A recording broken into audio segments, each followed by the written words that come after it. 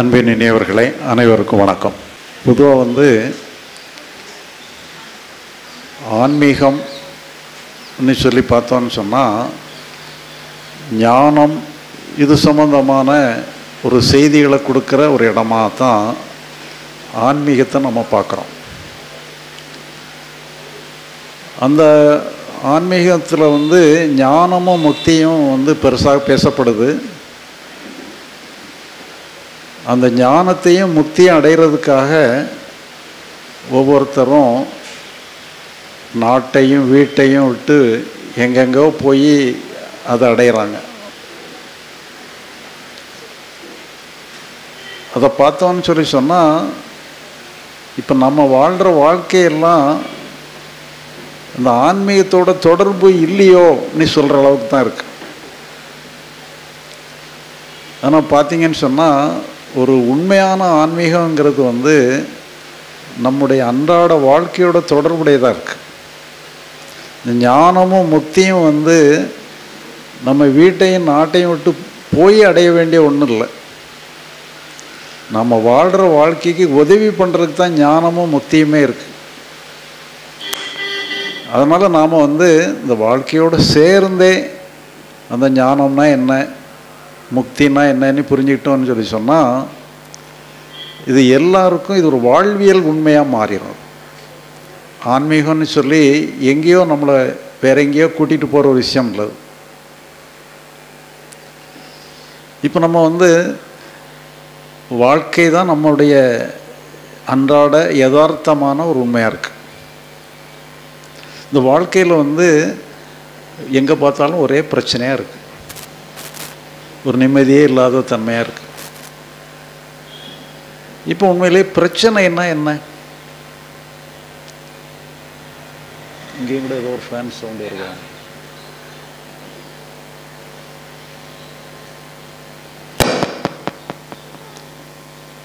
அந்த பிரச்சனைன்னு சொல்லி சொன்னால் எத்தனையோ விதமான பிரச்சனை இருக்குது. இப்போ நம்ம ரோட்டில் போயிட்டுருக்கோம், ஹேண்ட்பேக்கில் பணம் இருக்குது, ஒருத்தர் பிடிங்கிட்டு போயிடுறாரு. நம்ம வருத்தப்படுறோம், கஷ்டப்படுறோம், மன வருத்தம் அடையுது. இது ஒரு பிரச்சனை. நம்ம தெருவில் போகும்போது ஒருத்தர் நம்மளை அவமானப்படுத்திடுறாரு. இதுவும் ஒரு பிரச்சனை.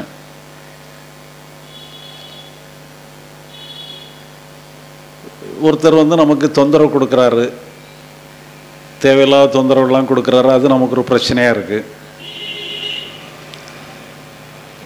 எதிர்பாராத நிலையில் நமக்கு ஒரு நோய் ஏற்பட்டுருது, அது ஒரு பிரச்சனையாக இருக்குது. நம்ம ஒரு வழக்கு நடந்துகிட்டு இருக்கு, அந்த வழக்கில் நமக்கு விரோதமாக தீர்ப்பாயிருது, அதுவும் நமக்கு ஒரு பிரச்சனையாக இருக்குது. இப்படி நமக்கு பிரச்சனைகள் அடுக்கடுக்காக ஆயிரக்கணக்காக இருக்குது. அதனால் பிரச்சனைனா என்னன்னு தெரியலைன்னு சொல்லி யாருமே சொல்ல முடியாது. ஆனால் எல்லாருமே நம்ம டே டு டே லைஃப்பில் அன்றாட வாழ்க்கையில் நிறைய பிரச்சனைகளை சந்திச்சுக்கிட்டே இருக்கோம். இப்போ அந்த பிரச்சனை உண்மையிலேயே அந்த பிரச்சனை எப்படி இருக்கு? இப்போ உதாரணமாக இப்போ ஒரு வகையான ஒரு 2 நிலையை நம்ம எடுத்துக்கிடுவோம். எத்தனை நம்ம பிரச்சனை சொன்னோம். இதே மாதிரி நம்ம காலையில் எழும்புனிலேருந்து ராத்திரி படுக்கிற வரைக்கும் ஆயிரக்கணக்கான பிரச்சனைகள் அடுக்கடுக்காக வந்துகிட்டு இருக்குன்னு வச்சுக்கிடுவோம். ஆனால் நம்ம மனசு நிம்மதியாக இருக்குது. மனசில் எந்த பிரச்சனையும் இல்லை, மனசு அமைதியாக இருக்குது. இது ஒரு ஸ்டேட்டு. காலையிலேருந்து இரவு வரைக்கும் ஒரே பிரச்சனை, எத்தனையோ பிரச்சனைகள், ஆயிரக்கணக்கான பிரச்சனை அடுக்கடுக்காக சந்திச்சுட்டு இருக்கோம். நம்ம மனசு மட்டும் நிம்மதியாக இருக்குது. இது ஒரு ஸ்டேட்டு. இன்னொரு ஸ்டேட் எப்படின்னு சொல்லி சொன்னால், காலையிலேருந்து இரவு வரைக்கும் எந்த பிரச்சனையுமே கிடையாது, எல்லாமே சாப்பிட்டா. நம்ம வீட்டிலையும் பிரச்சனை கிடையாது, நம்ம அலுவலகத்துக்கு போகிறோம், அலுவலகத்துலேயும் பிரச்சனை இல்லை, தெருவில் போகிறோம், தெருவுலேயும் பிரச்சனை இல்லை, நம்ம எங்கெங்கெல்லாம் போகிறோமோ அந்த இடத்துல எங்கேயுமே எந்த பிரச்சனையும் கிடையாது நமக்கு. ஆனால் நம்ம மனசு மட்டும் நிம்மதி இல்லாமல் இருக்குது. இது ஒரு ஸ்டேட். இப்போ 2 ஸ்டேட்டை சொல்லியிருக்கேன். ஒரு ஸ்டேட்டில் என்னென்னு சொன்னால், ஏகப்பட்ட பிரச்சனைகளுக்கு மத்தியில் தான் நாம் இருக்கிறோம். ஆனால் நம்ம மனசு நிம்மதியாக இருக்குது. இது ஒரு ஸ்டேட்டு. ரெண்டாவது ஸ்டேட்டில் என்னன்னு சொல்லி சொன்னால், எந்த பிரச்சனையுமே கிடையாது, நம்ம சூழ்நிலைகள் எல்லாமே நல்லா இருக்குது, வீட்டில் உள்ளவங்களும் நல்லா இருக்கிறாங்க, அலுவலகத்துலேயும் நல்லா இருக்கிறாங்க, வேலையும் நல்லா இருக்குது, எல்லாமே நல்லாவே இருக்குது. ஆனால் மனசு மட்டும் நிம்மதி இல்லாமல் இருக்குது. இப்போ நாம் முதலாவது நிலை வேணும்னு விரும்புவோமா, ரெண்டாவது நிலை வேணும்னு விரும்புவோமா? ஏன்னா பார்த்தீங்கன்னு சொன்னால் ரெண்டாவது நிலை தான் எல்லாரும் விரும்புவோம்.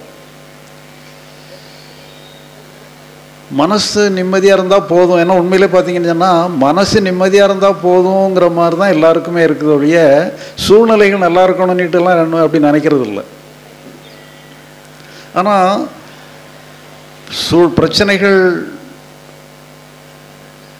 பிரச்சனைகள் நல்லா இருந்து நீங்கள் என்ன ரெண்டாவது நிலையை செலக்ட் பண்ணீங்களா?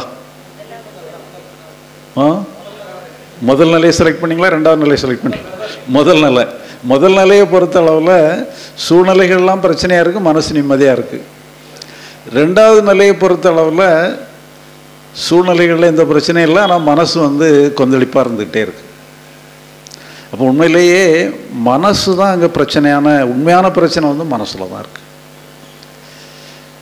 இப்போ அதே நேரத்தில் இப்போ நாம் ஈஸியாக சொல்லிடுறோம், பிரச்சனைகளுக்கு மத்தியில் நம்ம எப்படியா நிம்மதியாக இருக்க முடியும்? பிரச்சனை நம்மளை அழுத்திக்கிட்டு இருக்கும் பொழுது நம்ம நிம்மதியாக இருக்க முடியுமாங்கிற ஒரு கேள்வி நமக்கு இருக்குது. அது எல்லாருக்கும் இருக்கும்.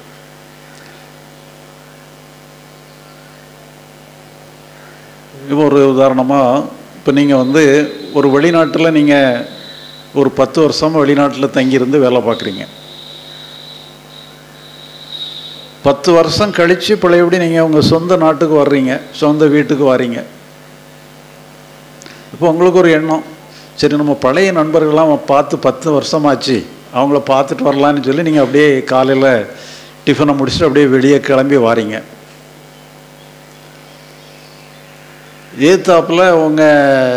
உங்களுக்கு ஏத்தாப்பில் ஒரு பழைய நண்பர் ஒருத்தர்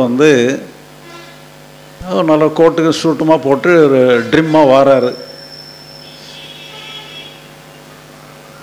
அவரை பார்த்தா ஆளே அடையாளம் தெரியல, ஒரு ட்ரிம்மாக வராரு, இவ்வளோ கோட்டு சூட்டுமோட வராருன்னு சொல்லி நீங்கள் அவர்கிட்ட போய் எப்படிப்பா நல்லா இருக்கியான்னுட்டு சொல்லி அவர்கிட்ட போய் கேட்குறீங்க.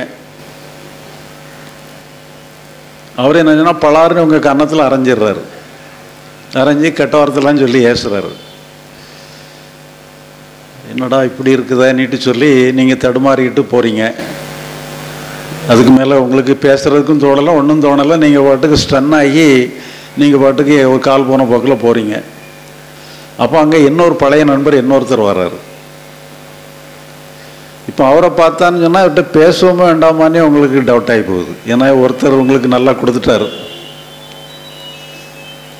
அப்போ அவர் என்ன சொல்ல, அவர் அவராகவே உங்களை கட்டி பிடிச்சி நல்லா விசாரிக்கிறாரு.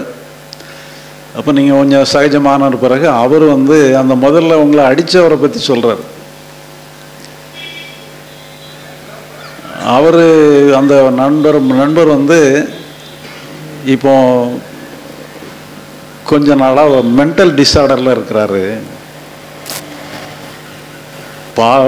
ட்ரெஸ்ஸு தான் ரொம்ப ஆடம்பரமாக ட்ரெஸ் பண்ணுறாரு ஒழிய நம்ம மைண்ட் டிஸார்டரில் இருக்கிறாரு. தெரிஞ்சவங்கள கண்டாலாம் திட்டுறாரு, அடிக்கிறாருன்னு சொல்லி அவரை பற்றி சொல்கிறார். இப்போ அவர் அடித்தது இன்னும் உங்கள் கன்னத்தில் வலி இருந்துட்டு தான் இருக்குது. ஆனால் இருந்தாலும் அவர் மென்டல் டிஸார்டர்னு சொல்லி தெரிஞ்ச உடனேயே உங்களுக்கு மனசு சாந்தி ஆயிடும். இப்போ இதே மாதிரி தான் இன்னொரு சம்பவம். ஒருத்தர் ட்ரெயினில் பிரயாணம் பண்ணிக்கிட்டு இருக்கிறாரு. அவரு கூட அவருடைய 2 குழந்தைகள், 2 குழந்தைகளும் ஒரு 4 வயசு 5 வயசு இருக்கக்கூடிய பிள்ளைகள். அந்த குழந்தைகளோட ஒரு பிரயாணம் பண்ணுறாரு. ஒரு நீண்ட தூர பிரயாணம் அது. அந்த குழந்தைகள் 2 குழந்தைகளும் கடுமையாக சேட்டை பண்ணது. அந்த கம்பார்ட்மெண்ட்டே உண்டு இல்லைன்னே ஆக்கிறது. அந்த கூட பயணம் படக்கூடிய பயணிகள் எல்லாருக்கும் ரொம்ப தொந்தரவு கொடுக்குது. இப்போ இவர் என்னன்னு சொன்னால் அந்த பிள்ளைகளை சரியாக அதை அடக்கி வைக்கிற மாதிரி தெரியல, இவர் கண்டு காணாமல் இருக்கிற மாதிரி இருந்துக்கிட்டுறாங்க. அப்போ அந்த கூட பயணம் பண்ணுற பயணிகள் எல்லாருக்கும் ரொம்ப கோபமாயிருது. இந்த பிள்ளைகளுக்குள்ளே சேட்டை பண்ணதை தகப்பனார் இப்படி கொஞ்சமும் அடக்கி வைக்காமல் இருக்கிறாரன்னு சொல்லி ஒரு மனக்கொதிப்பில் இருந்து கடைசியில் ஒருத்தர் கேட்குறாரு, என்னய்யா இப்படி பிள்ளைகள் இந்த தொந்தரவு பண்ணுத, நீங்கள் கொஞ்சம் கண்டுக்கிட வேண்டாமான்னுட்டு சொல்லி கேட்குறாரு. அப்போ அந்த பயணி தன்னுடைய கதையை சொல்கிறார்.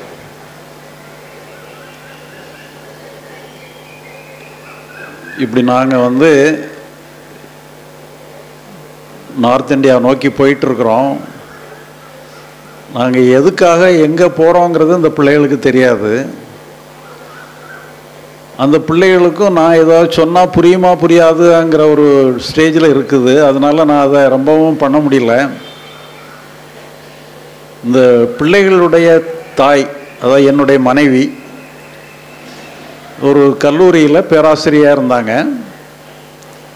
அவங்க பிள்ளைகளை கூட்டிக்கிட்டு நார்த் இந்தியா டூர் போன இடத்துல ஒரு விபத்தில் மரணம் அடைஞ்சிட்டாங்க. இப்போ அவங்களுடைய உடலை அங்கே மார்ச்சரியில் வச்சுருக்கு. அந்த உடலை வாங்குறதுக்காக தான் நாங்கள் போயிட்டுருக்கோம். அது எதுவுமே இந்த பிள்ளைகளுக்கு தெரியாது. அதனால் நீங்கள் கொஞ்சம் பொறுத்துக்கிடுங்கன்ற மாதிரி அவர் சொல்கிறார். இப்போ அந்த பயணிகள் அது வரைக்கும் அவர் கொதிச்சுக்கிட்டு இருந்தாங்க. அந்த பிள்ளைகளை நாமளாவது 4 சாத்து சாத்திடலாமான்னுட்டு சொல்லி கொதிச்சுட்டு இருந்தாங்க. இப்போ என்னன்னு சொன்னால் அந்த பிள்ளைகள் அது என்ன சேட்டை பண்ணிட்டு தான் இருக்குது. ஆனால் அது யாருக்கும் எதுவுமே பண்ணலை.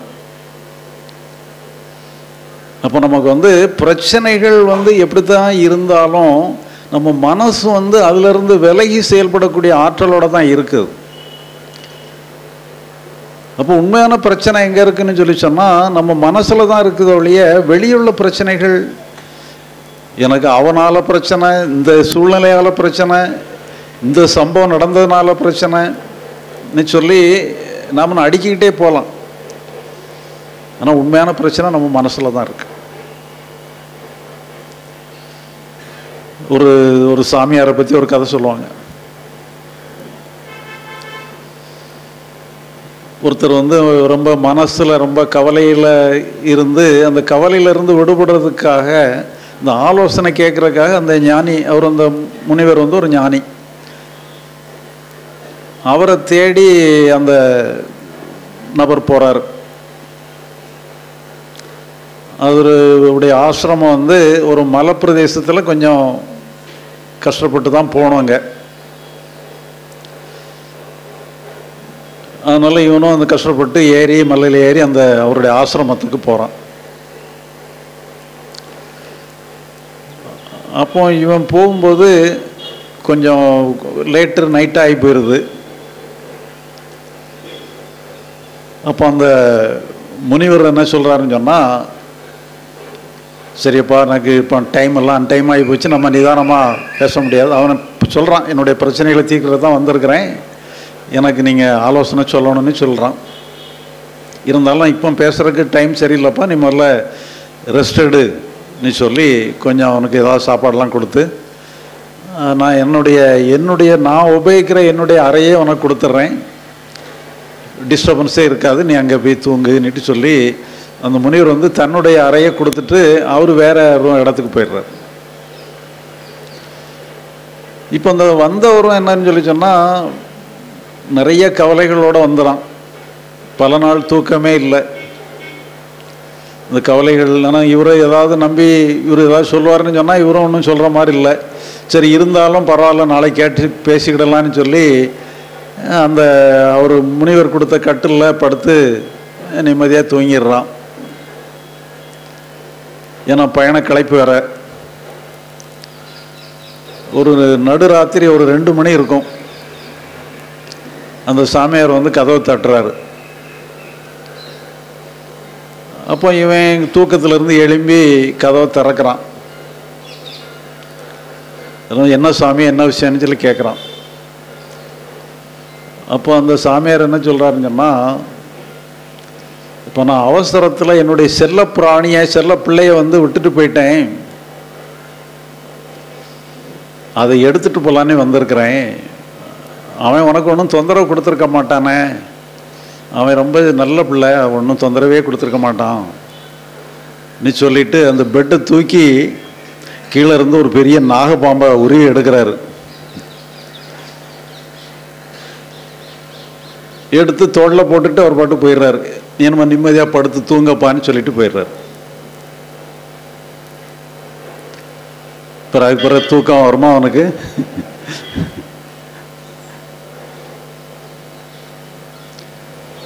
பிறகு மறுநாள் அந்த சாமியார் கேட்குறாரு, எப்போ நான் ராத்திரி நல்லா தூங்குனியான்னுட்டு.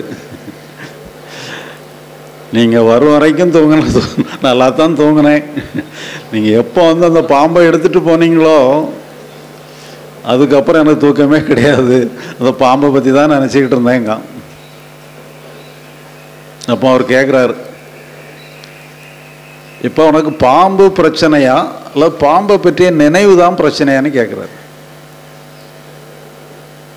உன்னுடைய தூக்கம் வந்து டிஸ்டர்ப் ஆனதுக்கு பாம்பா அல்லது பாம்பை பற்றிய நினைவான்னு கேட்குறாரு. ஏன்னா பாம்புக்கு மேலே தான் படுத்து கிடந்து தூங்கியிருக்கான், பாம்பு அவனுக்கு தூக்கத்தெல்லாம் கெடுக்கலை. இப்போ பாம்பை பற்றிய நினைவுனால அவனுக்கு தூக்கமே இல்லாமல் போச்சு. இப்போ நம்முடைய பிரச்சனைகள் எல்லாமே இப்படித்தான் இருக்கு. பிரச்சனை வந்து பிரச்சனையே கிடையாது, அந்த பிரச்சனையை பற்றிய நினைவு தான் பிரச்சனையா இருக்கு.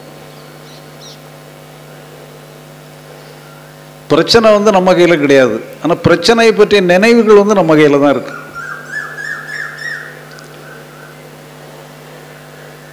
இப்போ நம்ம வந்து என்ன பண்ணணும் அடுத்தாப்புல? இப்போ நாம் வந்து பார்த்தோம், பிரச்சனைகளுக்கு மத்தியிலையுமே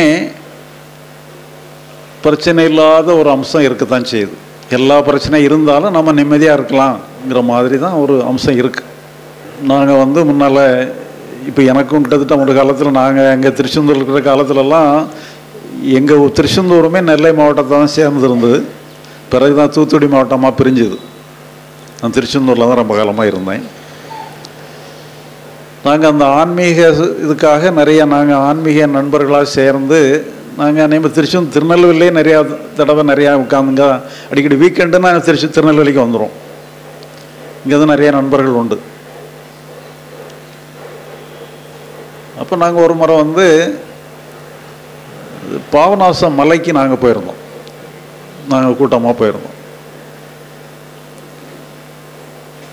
அது வந்து அந்த மலை பிரதேசங்கள் என்னன்னு சொல்லி சொன்னால், கீழே ஒரு லோவர் டேம் அப்பர் டேம்னுட்டுலாம் உண்டு. அப்புறம் அதுக்கு மேலேயும் அது ஏதோ பானதீர்த்தமாக இருக்கும்னு நினைக்கிறேன், ஏதோ ஒரு பேரெலாம் மறந்து போச்சு.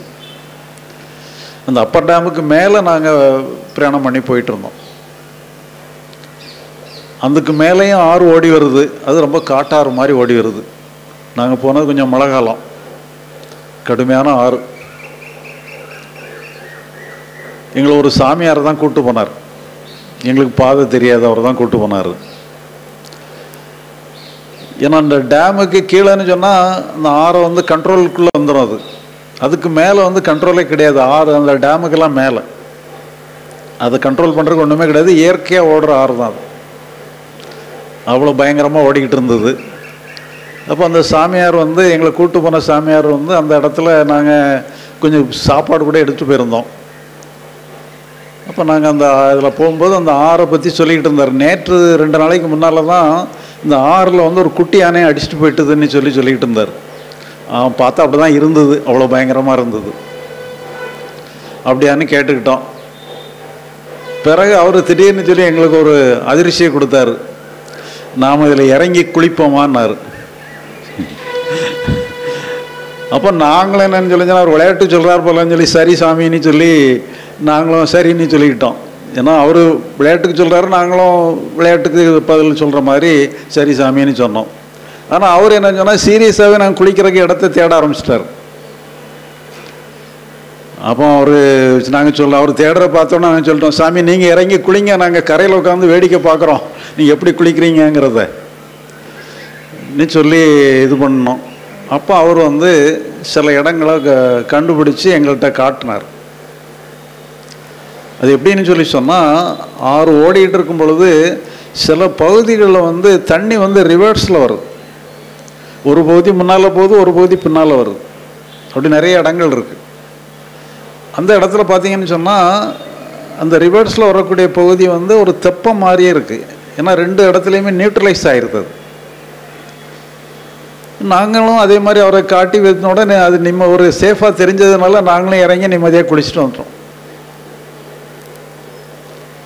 இப்படி பார்த்தீங்கன்னு சொன்னால் எல்லா விதமான பிரச்சனையும் இப்படி காட்டாரமாக தான் இருக்குது. ஆனால் அங்கேயும் இந்த மாதிரி நம்ம இறங்கி குளிக்கிற மாதிரி தெப்பங்களும் இருக்குது. அதை நம்ம கண்டுபிடிச்சிட்டோன்னு சொல்லி சொன்னால் பிறகு நம்ம வாழ்க்கையே வந்து ஒரு வசந்த காலமாக மாறிடும். இப்போ உண்மையிலே நம்முடைய பிரச்சனைகள் வந்து நமக்கு எப்போ ஆரம்பிக்குது? ஒரு பல வருஷங்களுக்கு முன்னால் ஒரு பேப்பரில் வந்து ஒரு விளம்பரம் போட்டிருந்தாங்க. ஒரு 2.5 வயசு குழந்தை அது கன்னத்தில் அப்படியே கை வச்சு, நீங்கள் யாரும் பார்த்தீங்களோ இல்லையோ தெரில, கன்னத்தில் அப்படி கை வச்சுக்கிட்டு எனக்கு ரொம்ப கவலையாக இருக்குது நீட்டு சொல்லுது. அது எதுக்காக அந்த விளம்பரம் போட்டிருந்தாங்கன்னு தெரில, விளம்பரம் தான் அது. எனக்கு ரொம்ப கவலையாக இருக்குன்னு சொல்லிக்கிட்டு அந்த குழந்தை சொல்லுது. 2.5 வயசு குழந்தைக்கு எங்கேயாவது கவலையாக இருக்குமா? ஆனால் அப்படி ஒரு அட்ராக்ஷன் கொடுக்குறதுக்காக அந்த விளம்பரம் அப்படி போட்டிருந்தான்.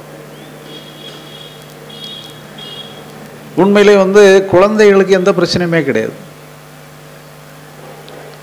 நம்ம 5 வயசு வரைக்கும் பாருங்கள், கவலைன்னா என்னன்னே தெரியாது, விளையாட்டு மட்டும்தான் நமக்கு தெரியும்.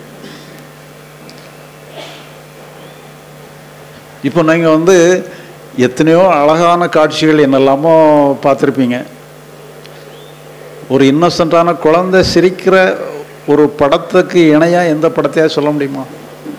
எந்த காட்சியாவது சொல்ல முடியுமா? இப்போ எல்லாருமே அந்த ஸ்டேஜில் இருந்தால் நாம் வந்திருக்கோம். எல்லாருமே இந்த இன்னோசன்ட் ஸ்டேட்டில் இருந்து தான் அப்புறம் அடுத்த ஸ்டேட்டுக்கு மாறிட்டோம். அப்போ பிறகு என்னன்னு சொல்லி சொன்னால், ஒரு அறிவு வளர வளர ஒரு கன்னிங்னஸும் வந்துடுது. இந்த இன்னோசன்ட் ஸ்டேட்டுக்கு அப்புறம் ஒரு கன்னிங்னஸும் வந்துடுது. இப்போ பழையபடி நாம் வந்து அந்த இன்னோசன்ட் ஸ்டேட்டுக்கு போகணும். அது நம்முடைய சொந்தமான நிலம் தான். அது வந்து நாம் அங்கேருந்து தானே புறப்பட்டுருக்கோம். அந்த இன்னோசன்ட் ஸ்டேட்டில் இருந்தால் நம்ம புறப்பட்டுங்க வந்திருக்கோம். அதனால் அது வந்து நம்ம எங்கேயோ புதுசாக அடைய வேண்டிய ஒரு இடம் இல்லை, நம்ம புறப்பட்ட இடம் தான். நம்ம அங்கேருந்து தான் வந்து நம்மளை வந்து கொஞ்சம் டிஸ்டர்ப் பண்ணி ஒரு டிஸ்டர்ப்டு ஸ்டேட்டில் வச்சுக்கிட்டு இருக்கோம். இப்போ நமக்கு வந்து மனசில் கவலை, பயம், வருத்தம் இப்படின்னு இல்லாமல் உணர்ச்சிகள்லாம் இருக்குது. அந்த உணர்ச்சிகள் வரும்பொழுது தான் நமக்கு ரொம்ப கஷ்டமாக இருக்குது.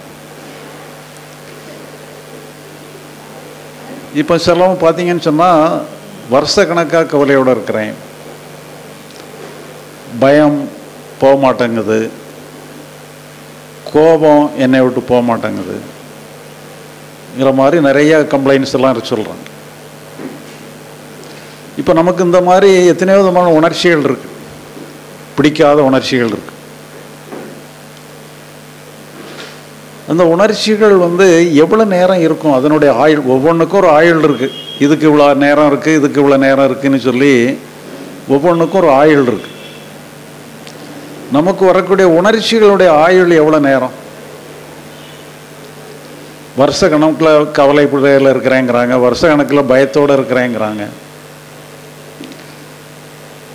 அப்போ நமக்கு கவலை, பயம் எல்லாமே வந்து வருஷ கணக்கில் இருக்குமா, மணிக்கணக்கில் இருக்குமா, நாள் கணக்கில் இருக்குமா?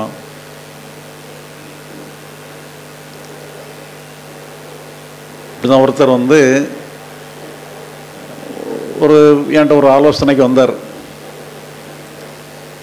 ஐயா, எனக்கு சுலபமாக கோபம் வந்துடுது, கோபத்தை கண்ட்ரோல் பண்ணுறதுக்கு ரொம்ப கஷ்டமாக இருக்குது, இந்த கோபத்தை கண்ட்ரோல் பண்ணுறதுக்கு ஏதோ ஒரு வழி சொல்லுங்கன்னு சொல்லி என்கிட்ட கேட்டார். அப்போ அவர்கிட்ட விளையாட்டாகவே பேசணும். ஐயா உங்களுக்கு வந்து கோபப்படுறது சுலபமாக இருக்குது, கண்ட்ரோல் பண்ணுறது தான் கஷ்டமாக இருக்குது. நீங்கள் கண்ட்ரோல் பண்ணுறதுக்கு வழி சொல்லி கேட்குறீங்க. கண்ட்ரோல் பண்ணுறது உங்களுக்கு மட்டும் இல்லை, எனக்குமே கஷ்டம்தான். அது ஒன்றும் கஷ்டமான வேலை தான் கண்ட்ரோல் பண்ணுறது. ஆனால் நீங்கள் 2 ஸ்டேட்மெண்ட்டு சொல்லியிருக்கீங்க. கோபப்படுறது சுலபம்னு ஒரு ஸ்டேட்மெண்ட்டு சொல்லியிருக்கீங்க, கண்ட்ரோல் பண்ணுறது கஷ்டம்னு சொல்கிறீங்க. கஷ்டமான வேலையை நீங்கள் செய்ய வேண்டாம், இந்த சுலபமான வேலையை மட்டும் கொஞ்சம் செய்யுங்க. கோபப்படுறது சுலபம்னு உங்களுடைய ஸ்டேட்மெண்ட்டு. நீங்கள் கொஞ்சம் காலையிலேருந்து சாயங்காலம் வரைக்கும் கொஞ்சம் கோபமாக இருந்து காட்டுங்க. கோபப்படுறது சுலபங்கிறத நானும் ஏற்றுக்கிடுறேன்.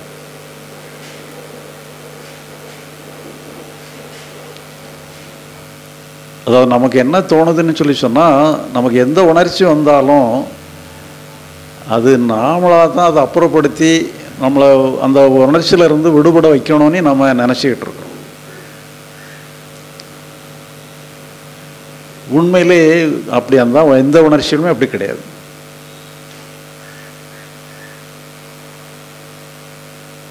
அந்த காலத்தில் ஒரு ஸ்டேட்மெண்ட் சொல்லுவாங்க, ஞானியின் கோபம் தங்கச்சூடு, அஞ்ஞானியின் கோபம் இரும்புச்சூடுன்னு சொல்லுவாங்க. தங்கச்சூடு இரும்புச்சூடுன்னு சொன்னால் வேற ஒன்றும் இல்லாத அப்படின்னு சொன்னால், தங்கத்தை உருக்கி ஒரு நகையாக செய்தாங்கன்னு சொன்னால் அதை தூக்கி அப்படி தண்ணியில் தூக்கி போட்டுருவாங்க. அதே மாதிரி இரும்பையும் அடித்து ஏதாவது ஒரு ஆயுதமாக பண்ணிவிட்டு தண்ணியில் தூக்கி போட்டுருவாங்க. ஆனால் தங்கத்தை தண்ணியில் போட்டுட்டு உடனே கையோட்டு எடுத்துடலாம், அந்த சூடு உடனே போயிடும். ஆனால் இரும்பு அப்படி போட்டான்னா உடனே கைவிட்டு எடுக்க முடியாது, அது ரொம்ப நேரம் நீடிச்சிருக்கும். இது சுமார் ஞானிக்கும் அஞ்ஞானிக்குள்ள உதாரணமாக வித்தியாசமாக சொல்லுவாங்க. ஆனால் உண்மையில் என்னன்னு சொன்னால், எல்லாருடைய கோபமுமே ஞானியினுடைய தங்கச்சூடுமாக தான் அது. ஏன்னா எல்லா உணர்ச்சிகளுமே மொமெண்ட்ரி தான், எல்லாம் ஒரு வினாடிக்கு மேலே எந்த உணர்ச்சியுமே நிற்கிறதுக்கு வாய்ப்பே கிடையாது. இயற்கை அது. இது நாம் கண்டுபிடிச்ச உண்மை இல்லை, இயற்கை அப்படி தான் இருக்கு. நீங்கள் புதுப்பிச்சுக்கிட்டால் புதுப்பிக்கப்படும் வழிய, புதுப்பிக்கலைன்னா எல்லாமே டிஸப்பியர் ஆகிடும். சொல்லப்போனால் எல்லாமே முடிஞ்சு போனது தான் நமக்கே தருது. நமக்கு தெரியும் போது அங்கே இல்லை, அது இல்லாத ஒன்று இருக்கிற மாதிரி நம்ம கற்பனை பண்ணிகிட்டு இருக்கோம். இப்போ மழை காலம் இப்போ தான் கடந்து போச்சுது. இடி மின்னலை பற்றியெல்லாம் நீங்கள் பார்த்துருப்பீங்க, தெரிஞ்சிருப்பீங்க. மின்னலுக்கு யாரும் பயப்பட மாட்டோம், இடி ஓசை கேட்கும் பொழுது தான் பயப்படுவோம், தலையில் விழுந்துருமோன்னு பயப்படுவோம். நீங்கள் மின்னல் வெட்டி ஒரு 2-3 வினாடி கழித்து தான் இடி ஓசை நமக்கு கேட்கும். மின்னல் வெட்டும்போது இடி ஓசை கேட்காது. நம்ம மின்னல் வெட்டினோடனே காதை பற்றிக்கிடுவாங்க சொல்லுவாங்க, இடி ஓசை கேட்க போகுதுன்னு சொல்லி.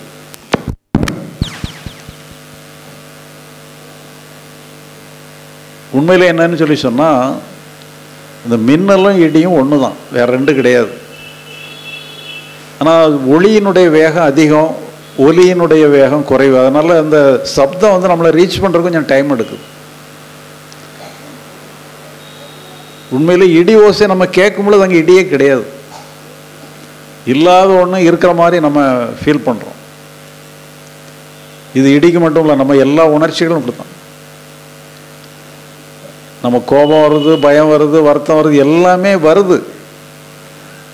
அது முடிஞ்சு போனதை நம்ம ஃபீல் பண்ணுறோம். அது முடிஞ்சு போச்சு, அதை சரி பண்ண வேண்டிய அவசியம் நமக்கு இல்லை.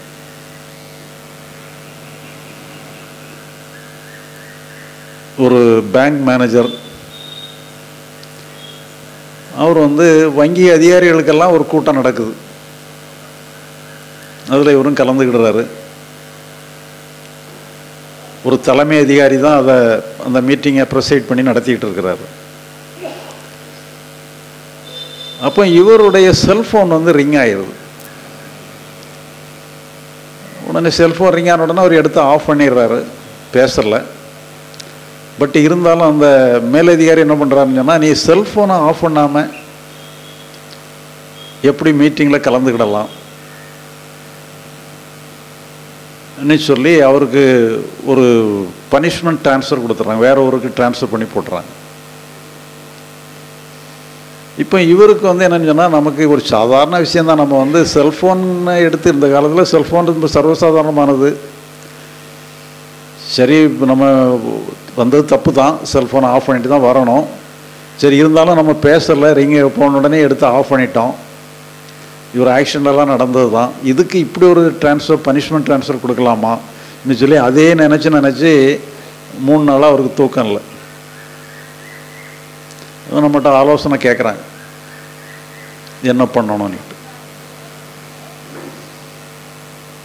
இப்போ இதில் என்னன்னு சொல்லி சொன்னால், தாட்னா என்ன, திங்கிங்னா என்னங்கிறத கொஞ்சம் புரிஞ்சுக்கிடுங்க. தாட் வேற, திங்கிங் வேற. தாட்டுங்கிறது என்னன்னு சொல்லி சொன்னால், நம்மளை அறியாமல் வர்றதெல்லாம் தாட்டு. நாமளாக திங்க் பண்ணோம்னா திங்கிங். இப்போ இவருக்கு என்னன்னு சொன்னால், இப்படி நடந்திருக்கு அப்படி நடந்திருக்கான்னு சொல்லி அவர் அறியாமலே தாட்டு வருது. அப்புறம் வந்த தாட் மேலே இவர் சவாரி பண்ணிடுறாரு. ஆமாம், இவர் எப்படி இப்படி பண்ணலாம், நாம் அவரை விடக்கூடாது நீட்டு சொல்லி இவராக பழையபடி அதை கான்ட்ரிபியூட் பண்ணிடுறார். அப்போ தாட் வந்து எந்த தாட்டாக இருந்தாலும் வந்துட்டு தானாக மறைஞ்சு போயிடும். அது நம்ம ஒன்றுமே பண்ணாது. இந்த தாட்டை நம்ம திங்கிங்காக கன்வெர்ட் பண்ணிட்டோம்னா, அது நாம் அப்புறம் வந்து அதை எடுத்து நாம் அதுக்கு உயிர் கொடுத்துட்றோம். அந்த உயிர் கொடுத்த திங்கிங் தான் பிரச்சனையே கிரியேட் பண்ணுது. அதுதான் நமக்கு எல்லா பிரச்சனைக்கும் காரணம். திங்கிங் தான் ஒழிய தாட்டு கிடையாது. தாட்டு வரும், வந்துட்டு போயிடும். அது பலம் இல்லாத ஒன்று. எத்தனை தடவை வந்தாலும் எவ்வளோ பிரச்சனையினுடைய சூழ்நிலைக்கு சீரியஸ்னஸுக்காக பல விதமான தாட்டுகள் வரத்தான் செய்யும். அது இயற்கையானது. அந்த இயற்கையான தாட்டில் எந்த பிரச்சனையுமே கிடையாது. ஆனால் அதுவை நாமளாக அடாப்ட் பண்ணி அதை திங்க் பண்ண ஆரம்பிச்சிட்டோம்னு சொன்னால், அதுதான் வேறோனி நமக்கு எல்லா பிரச்சனையும் கொடுக்கும். இப்போ தாட்டை நம்ம ஒன்றும் கண்ட்ரோல் பண்ண வேண்டிய அவசியம். அந்த தாட் வராமலே இருக்கணும்னு எல்லாம் கண்ட்ரோல் பண்ண வேண்டிய அவசியம் இல்லை. திங்கிங் வந்து நம்ம கையில் தான் இருக்குது. வேணும்னா திங்க் பண்ணிடலாம், வேண்டாம்னா திங்க் பண்ணாமல் விட்டுடலாம். தாட்டே வராமல் பார்த்துக்கிடணும்னு சொல்லி எல்லா கதவையும் போட்டோன்னு நமக்கு வேலை கிடையாது. நீங்கள் வந்த தாட்டை பிடிச்சி அடைச்சி வைக்காமல் இருந்தால் போதும், அதுவாக போயிடும். அது ஏன்னா எந்த தாட்டுமே வந்து அதுவும் வினாடி நேரத்தில் எல்லா உணர்ச்சிகளும் வர்ற மாதிரி அது வந்து அது பாட்டுக்கு மறைஞ்சு போயிடும். இப்போ இதை சொன்ன பிறகு அவர் அதில் நார்மலுக்கு வந்துட்டார். இப்போ இதே மாதிரி தான் நம்ம கோயம்புத்தூருக்கு போயிருக்கும்போது அங்கே ஒரு லேடி, ஒரு சின்ன இளம்பெண் தான் அது. அவங்களுக்குள்ள ஏதோ காதல் பிரச்சனை. அப்போ அந்த பொண்ணு என்ன சொல்லுதுன்னு சொன்னால், என்னுடைய காதலராக இருந்தவர் வந்து என்னை விட்டுட்டு இன்னொரு பொண்ணை கல்யாணம் பண்ணிக்கிட்டாரு. எனக்கு மனவேதனையாக இருக்குது, சூசைட் பண்ணிக்கலாமான்னு வருது, என்ன பண்ணுறதுன்னு தெரில, நான் தூக்கமே இல்லாமல் தவிச்சிட்டு இருக்கிறேன்னு சொல்லிச்சுது. அப்போ அதுக்கும் தான் தாட்டுனா என்ன, திங்கிங்னா என்னன்னு புரிஞ்சிக்கம்மா. அது உன்னுடைய இது வந்து பிரச்சனை தான். இப்போ நீ வந்து சட்டப்பூர்வமாக நடவடிக்கை நீ கணவன் மனைவியாக இருந்தோன்னு சொன்னால், இன்னொரு கல்யாணம் பண்ணான்னா நீங்கள் நடவடிக்கை எடுக்கலாம். இப்போ உங்களுக்கு அந்த மாதிரி ரிலேஷன்ஷிப் எதுவும் இல்லை. நீங்கள் பழகிருக்கீங்க, நண்பர்கள் மாதிரி பழகிருக்கீங்க.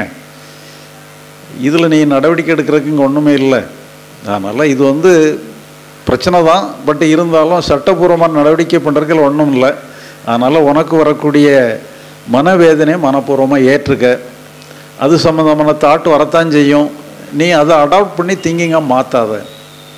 அது வரக்கூடிய தாட்டு, வரக்கூடிய எமோஷன், ஒரு மன வலி, இதெல்லாம் இயற்கை நீட்டு எடுத்துக்கன்னு சொல்லி ஆலோசனை பண்ணேன். பார்த்தீங்கன்னு சொல்லி சொன்னால், இது ஒரு ஆலோசனை மாதிரியே தெரியாது. இப்போ ஒருத்தர் நோயோடு வராரு, டாக்டர் எனக்கு இப்படி இருக்குது அப்படி இருக்குன்னு சொல்கிறாரு. டாக்டர் ஏதாவது மருந்து கொடுப்பாருன்னு நினச்சி வந்தாருன்னு சொன்னால், அவர் வந்து இந்த நோய் இப்படி தான் வரும்னு சொல்லி ஒரு ஆலோசனை சொன்னாருன்னா நீங்கள் என்ன பண்ணுவீங்க? இப்போ இந்த பொண்ணுக்கு அதே மாதிரி தான், இது இயற்கை தான் பண்ணிட்டு சொல்லி அந்த பொண்ணை அனுப்பிவிட்டாச்சு. அதுவும் ஒரு திருப்தி இல்லாமல் தான் போச்சு இது போகும்போது. அப்புறம் மறுநாள் காலையில் அது எனக்கு ஃபோன் பண்ணிச்சுது. சரி, அப்போ இன்னும் கொஞ்சம் கவுன்சிலிங் தேவைப்படுது போலன்னு சொல்லி என்னம்மான்னு சொல்லி கேட்டேன். அப்போ அது சொல்லிச்சு, இன்றைக்கி காலையில் எழுமனிலேருந்து எனக்கு ஒரே பரவசமான உணர்வாக இருக்கையா, ஒரே ஆனந்தமாக இருக்கிறேன், ஏன் இந்த ஆனந்தம் எனக்கு வந்ததுன்னு தெரில இன்னும் சொல்லி எனக்கு ஃபோன் பண்ணிச்சுது. பார்த்தீங்கன்னு சொல்லி சொன்னால், நீங்கள் உங்கள் மனசை நீங்கள் மனப்பூர்வமாக ஏற்றுக்கிட்டீங்கன்னு சொன்னால், மனசு அப்படியே ஒன்று ஸ்ட்ரக் பண்ணி அங்கே ஸ்ட்ரக்கப் ஆகி அங்கே நிற்காது, அது பாட்டுக்கு ரோல் ஆகி போயிடும். அது ரோல் ஆகி போகும்பொழுது சில நேரங்கள் இப்படி ஆனந்தத்தை கூட கொடுத்துட்டு போயிடும். ஆனால் நாம் வந்து அதை வளைச்சி பிடிச்சி எதாவது ஒன்று பண்ணணும்னு சொன்னால் நிறைய டேமேஜ் தான் பண்ணாது. அதனால் தாட்டெல்லாம் தாட்டாகவே எடுத்துக்கிட்டால் போதும். திங்கிங்காகன்றது நம்ம வேலை, நாமளாக வந்து கான்ட்ரிபியூட் பண்ணி அதுக்கு நீர் ஊற்றி தண்ணி ஊற்றி அதை உடம்பு போட்டு வளர்த்த மாதிரி ஆயிடும். வர்றதெல்லாம் வந்தான்னு சொன்னால் வரையிட்டோன்னா அது பாட்டு நிற்காது, எதையுமே நிற்கிறதுக்கு இயற்கையில் இடமே கிடையாது, எல்லாமே வந்து மொமெண்ட்ரி தான். உலகமே இயங்கிட்டு இருக்கு, மனசும் இயங்கிட்டு இருக்கு, எல்லா மனதினுடைய இயக்கத்தில் வர்றதும் போகிறதும் இயற்கையான இயக்கம். அதை நம்ம புரிஞ்சுக்கிட்டு அதுக்கு இடம் கொடுத்தா போதும். நாம் என்னதையோ செய்யணும்னு நினச்சோன்னு சொன்னால் அதை பிடிச்சி அடைச்சி வச்சிடறோம், அது வந்து உக்கிரமாயிருது. இப்போ இதே மாதிரி தான் ஒரு டாக்டர் தம்பதி, 2 பேருமே கணவன் மனைவி 2 பேருமே டாக்டர்ஸ் தான். இது நடந்து 10 வருஷத்துக்கு மேலே இருக்கும். அது கோயம்புத்தூரில் இருந்தாங்க அவங்க. இப்போ என்கிட்ட வந்த டைமில் அவங்களுக்கு ஒரே ஒரு குழந்தை, அது 1.5 வயசில் இறந்து போயிட்டுது. அப்போ அந்த டாக்டர் சொல்கிறாரு, இது எங்களுக்கு தீராத கஷ்டம்தான், மனவேதனை தான், இருந்தாலும் நான் ஓரளவு மேனேஜ் பண்ணிவிட்டேன், என்னுடைய மனைவியால் அதை மேனேஜ் பண்ணவே முடியல, அதே நினச்சிக்கிட்டு மன வேதனையில் இருந்துகிட்டு இருக்காங்க. அது வந்து ரொம்ப டெவலப் ஆகி அவங்க சைக்கலாஜிக்கல் ப்ராப்ளம் ஆகிற அளவுக்கு டெவலப் ஆகிட்டுங்கிற மாதிரி சொல்லிக்கிட்டு இருந்தார். என்ன பண்ணலான்னு ஆலோசனை கேட்டாங்க. அவங்களுக்கு இதுதான், ஏன்னா இது உண்மையிலே பிரச்சனையானது தான். ஒரு குழந்தை இறந்து போனது, அதுவும் ஒரே குழந்தை இறந்து போனால் எவ்வளோ கஷ்டமான விஷயம். அதை பற்றிய தாட்டு சிந்தனையெல்லாம் வர்றது இயற்கை தான். ஆனால் நாமளாக செய்கிறக்கு அங்கே ஒன்றும் இல்லை. இயற்கையை வந்து நம்ம இயற்கையாக எடுத்துக்கிட்டால் போதும்.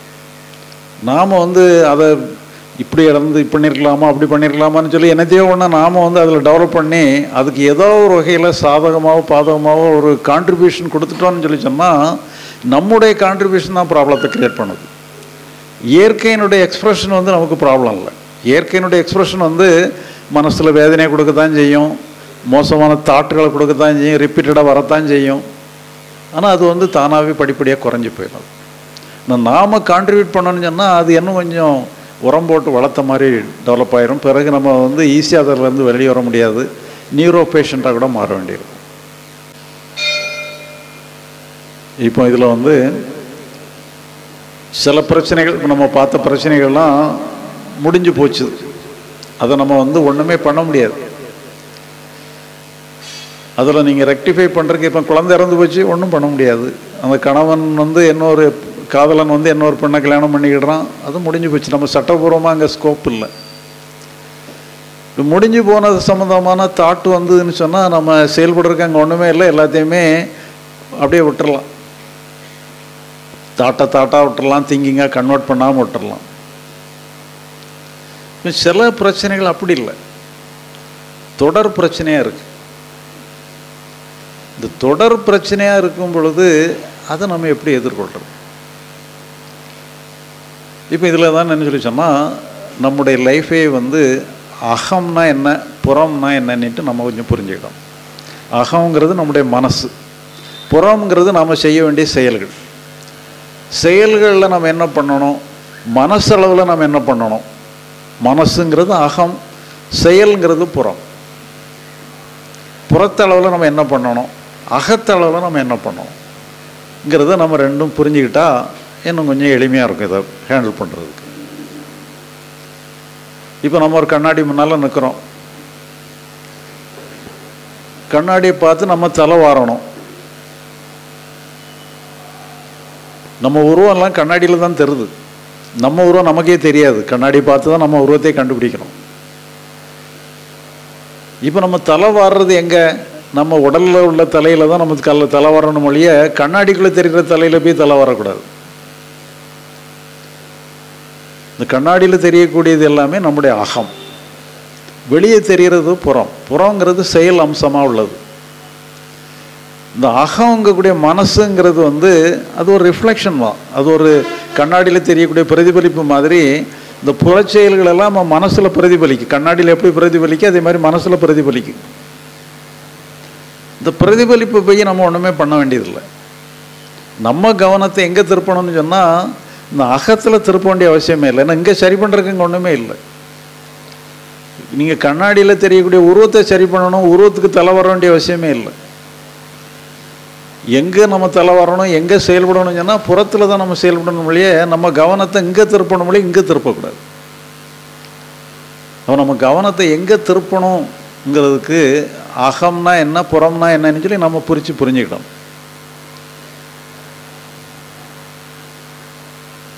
இதே மாதிரி தான் ஒருத்தர் நம்ம சவுத் இந்தியாக்காரர் தான், அவர் டெல்லியில் இருந்தார். அவர் இந்த பாதிரியார், இந்த கிறிஸ்டியன் பாதிரியாருக்காக படிச்சுக்கிட்டு இருக்கிறவர். அவங்களுக்கு பிரசங்கம் பண்ணுறதுக்கு ட்ரைனிங் கொடுப்பாங்க. இப்போ இவர் என்னன்னு சொன்னால் மைக்கை பிடிச்சி பேசணும். ஆனால் இவர் என்னன்னா மைக்கை பிடிச்சோன்னா கை காலெலாம் நடுங்க ஆரம்பிச்சிடும், ஒன்றும் பேச முடியாது. இப்போ அவர் நம்முடைய டாக்குகள் மற்றதெல்லாம் யூடியூப்பில் இருக்குது. அப்போ அதை கேட்டு அவர் அதை புரிஞ்சுக்கிட்டார். புரிஞ்ச உடனே அவர் கை ஆட்டம்லாம் நின்று போச்சு. பிறகு எனக்கு நன்றி சொல்கிறதுக்காக என்னுடைய வீட்டுக்கு வந்திருந்தார். உண்மையில் என்னன்னு சொல்லி சொன்னால் இப்போ பிரசங்கம் பண்ண வேண்டியது அவருடைய வேலை. அதெல்லாம் புறச்செயல். பயத்தில் கை நடுங்கிறதுங்கிறதெல்லாம் அகத்தினுடைய வெளிப்பாடு. அது நம்ம கை நடுங்குத பயமாக இருக்கேனே நினச்சி இங்கே திரும்பிட்டோம்னு சொல்லி சொன்னால் பிரச்சனை தான் அதிகமாகிட்டு இருக்கும். அது அப்படி தான், அது இயற்கையினுடைய செயலன்ட்டு விட்டுட்டு நாம் செய்ய வேண்டியதில் நம்ம கவனத்தை திருப்போம். நம்ம செய்ய என்ன பேசணும், எதை பேசணும், எதை முதல்ல பேசணும், எதை ரெண்டாவது பேசணுங்கிறத நம்ம கவனத்தை செலுத்தினோன்னு சொன்னால் இங்கே இந்த கையாட்டம், இந்த பயம் இதெல்லாமே தன்னாலே போயிடும். நம்ம என்ன பேசணும் என்னங்கிறதெல்லாம் விட்டுட்டு கையை நடுங்காமல் பார்த்துக்கிடணும். நம்ம அடுத்தவங்க என்ன நினைப்பாங்க நீட்டு சொல்லி நம்ம இந்த பக்கம் திரும்பிட்டோம்னு சொன்னால் கை இன்னும் கொஞ்சம் கூட கொஞ்சம் ஆடும். இப்போ நம்ம அகம் புறம்னுட்டு நம்ம பிரிச்சுக்கிட்டோம்னு சொல்லி சொன்னால் எங்கே நம்ம செயல்படணும், எங்கே செயல்படக்கூடாது, எங்கே நம்ம கவனத்தை திருப்பணும், எங்கே கவனத்தை திருப்பக்கூடாதுங்கிறத நம்ம தெரிஞ்சுக்கிட்டோம்னு சொன்னால் நம்ம வாழ்க்கை கொஞ்சம் அப்படியே இலகுவாக போயிடும். ஏன்னா இங்கே நமக்கு பிரச்சனையே நம்ம பார்த்தோம். பிரச்சனையே மனசில் தான் பிரச்சனைன்னு பார்த்தோம். புறத்தில் பிரச்சனையே இல்லை. பிரச்சனை இல்லாத இடத்துல பிரச்சனை மாதிரி தெரிஞ்சாலும் அதை நம்ம எதிர்கொண்டுக்கிடலாம்.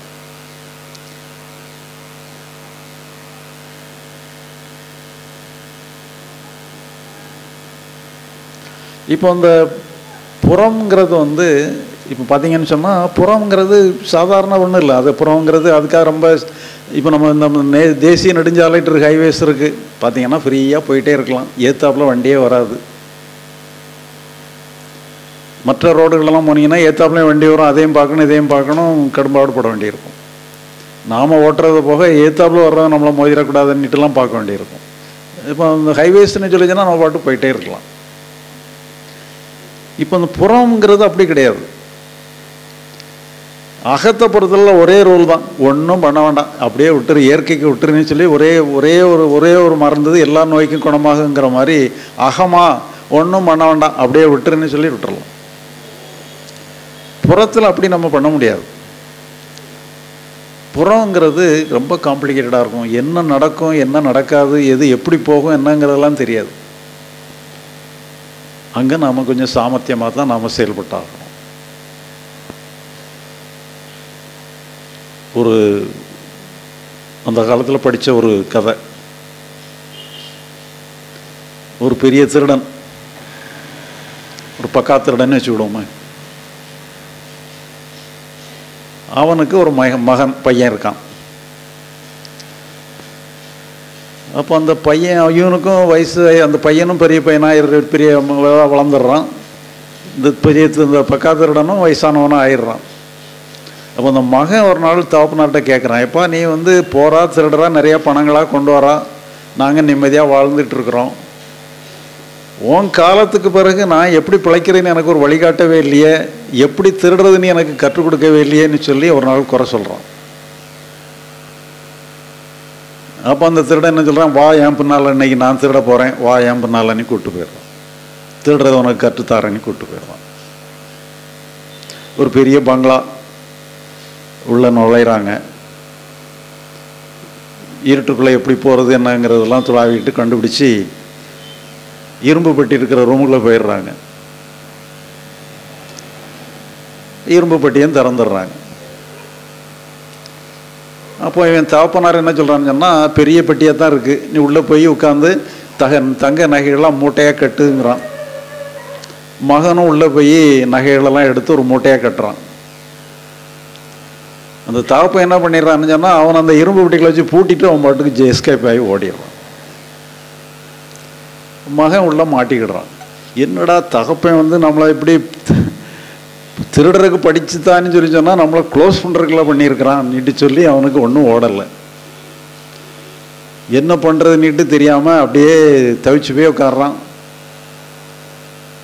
இரவு சத்தம் போட்டு கூப்பிடவும் முடியாது, எனக்கு ஆபத்தில் இருக்கேன்னு சொன்னோன்னா வீட்டுக்காரங்களாம் வந்து க்ளோஸ் பண்ணிடுவாங்க, சத்தமும் போட முடியாது. மறுநாள் விடிஞ்சிட்டு அங்கே வேலை செய்கிற ஒரு பெண் வந்து அந்த ரூமை வந்து பெருக்கிறதுக்கு வந்து பெருக்கிக்கிட்டு இருக்கு. அப்போ இவன் என்ன பண்ணுறான்னு சொன்னால், அந்த இரும்பு பெட்டியை சுரண்டிக்கிட்டு ஒரு பூனை மாதிரி சத்தம் போடுறான். உடனே அந்த என்னன்னு சொல்லி சொன்னால், என்ன பூனை வந்து மாட்டிக்கிட்டு போகலன்னு சொல்லி பார்க்குறேன். அந்த இரும்பு பெட்டி சாவியும் அதில் தான் இருக்குது. அந்தால திறந்து எடுக்கிற இவன் உள்ளே இருந்து அந்தால எஸ்கேப் ஆகி அந்த மூட்டையும் தூக்கிட்டு ஓடி எஸ்கேப் ஆகி ஓடிடுறான். ஏன்னா உள்ள ஆள் இருக்கான்னு சொன்னால் அதுக்கு தகுந்த மாதிரி ஆயத்தத்தோட கூப்பிட்டுருப்பா. இவன் பூனை தானே நினைச்சு திறந்தோம்னா அவன் மட்டும் தப்பி ஓடிடுறான். ஓடி வந்து தாப்பனாரை பிடிச்சி திட்டுறான், என்ன இப்படியாப்பா மாட்டி விடுறதுன்னு சொல்லி. இப்படி தான் அப்பா திருடுறதுக்கு கற்றுக்கிடணும்னு சொல்லி அவன் சிம்பிளாக சொல்லி முடிச்சிடுறான். இப்போ பார்த்தீங்கன்னு சொன்னால், இந்த உலகத்தில் உள்ள பிரச்சனைகள்லாம் இப்படி தான் இருக்குது. எதுவுமே வந்து நம்ம எதிர்பார்க்குற மாதிரியெல்லாம் நடக்காது. நாம் ஒன்று நினைப்போம், அது ஒன்று நடக்கும். அப்போ நம்ம சாமர்த்தியம் தான் அங்கே வெற்றி பெற முடியும். எல்லாமே எப்படியா இருக்கும். ஒரு விஞ்ஞானியை பற்றி சொல்லுவாங்க, பெரிய விஞ்ஞானி, உலக புகழ்பெற்ற விஞ்ஞானி. அவர் ஒரு பூனை வளர்த்தார். அந்த பூனை வந்து குட்டி போடுற ஸ்டேஜ் வந்துட்டு, அப்போ அவர் என்ன பண்ணார்னா அதுக்கு ஒரு கூண்டு தயார் பண்ணார். கூண்டுக்கு 2 வாசல் போட்டார். ஒன்று தாய் பூனை போகிறதுக்கு ஒரு வாசல், குட்டி போகிறதுக்கு ஒரு சின்ன வாசல். பூனை உள்ள அடைச்சான்னு சொன்னால், அந்த குட்டி என்ன பண்ணுச்சுன்னு சொன்னால், அந்த தாய் போகிற வாசல் வழியே தான் அது வரது வழியே, அதுக்கு போட்ட வாசல் அதை யூஸ் பண்ணவே இல்லை. அப்புறம் அதுக்கப்புறம் தான் தெரிஞ்சிட்டார் குட்டிக்கு தனியாக வாசல்லாம் போட வேண்டியதில்லைன்னுட்டு. அப்படி அவ்வளோ பெரிய விஞ்ஞானிக்கு அந்த மாதிரி அறிவு வந்து இப்படி தான் வேலை செய்யும். அது ஒரு எல்லைக்குள்ளே தான் உட்பட்டு தான் வேலை செய்யும். ஆனால் சூழ்நிலைகள் வந்து இப்படி இல்லாமல் இருக்கும். இப்போ நம்ம வந்து இந்த புற சூழ்நிலைகளை எதிர்கொள்கிறது எப்படிங்கிறது தான் உண்மையிலேயே பிரச்சனையான ஒன்று. உண்மையிலேயே நம்ம தெரிய வேண்டிய விஷயமும் அங்கே தான் இருக்குது.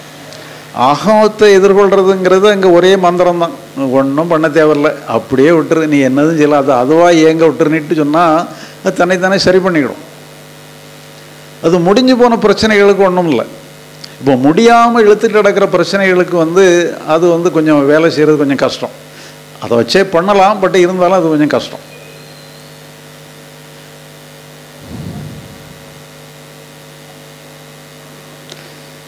இப்போ இதில் வந்து இந்த தொடர் பிரச்சனை, இந்த மாதிரி டே டு டே லைஃப்பில் வரக்கூடிய பிரச்சனைகளை எதிர்கொள்கிறதுக்கு இதை வந்து தாட்னா என்ன, திங்கிங்னா என்னன்னு பார்த்த மாதிரி இந்த புறப்பிரச்சனைகளோட சம்மந்தப்பட்ட டீலிங்ஸை வந்து உணர்மனம், முழு மனம்னு சொல்லி 2 ஆஸ்பெக்டில் நம்முடைய மனதினுடைய செயல்பாடை நம்ம புரிஞ்சுக்கிடணும்.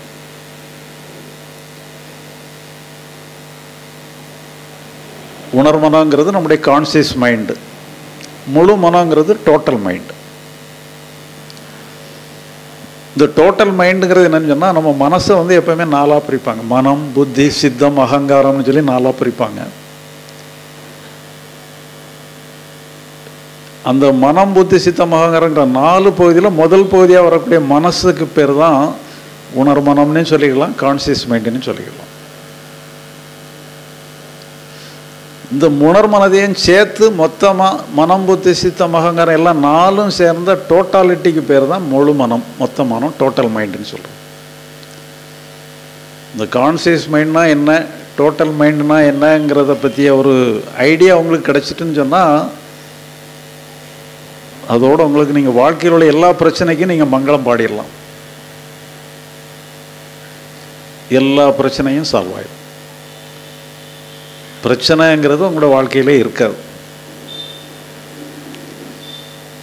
இப்போ உண்மையிலேயே இந்த கான்சியஸ் மைண்டுனா என்ன, டோட்டல் மைண்ட்னா என்ன? இப்போ உதாரணமாக நீங்கள் வந்து ஒரு இருட்டுக்குள்ளே போகிறீங்க, பிரயாணம் பண்ணுறீங்க, தனியாக போகிறீங்க. ஒரே புதர்களாக இருக்குது, மேடு பள்ளமாக இருக்குது, குண்டும் குழியுமாக இருக்குது, வெளிச்சம் தெரில, இருட்டு, நீங்கள் தடவிக்கிட்டே போகிறீங்க. அப்போ உங்கள் மனசு என்ன சொல்லுன்னு சொன்னால், எதிரையாவது இடறிடுவோமோ, எதையாவது மோதிடுவோமோன்னு சொல்லி ஒரு பயந்துக்கிட்டே போயிட்டே இருக்கீங்க. இது இடறிடுமோ, அது மோதிடுவோமோன்னு சொல்லி தடவிக்கிட்டே நீங்கள் தடவி போயிட்டு இருக்கீங்க. திடீர்னு சொல்லி எதிர்பாராமல் கீழே விழுந்துடுறீங்க. நீங்கள் எழும்புறதுக்கு வந்து இப்படி எழும்பணுமா அப்படி எழும்பமான்னுட்டுலாம் யோசிக்கிறது இல்லை. விழுந்த உடனே உங்களை அறியாமலே எழும்பிடுவீங்க. எழும்புன பிறகு தான் எழும்புனதே தெரியும்.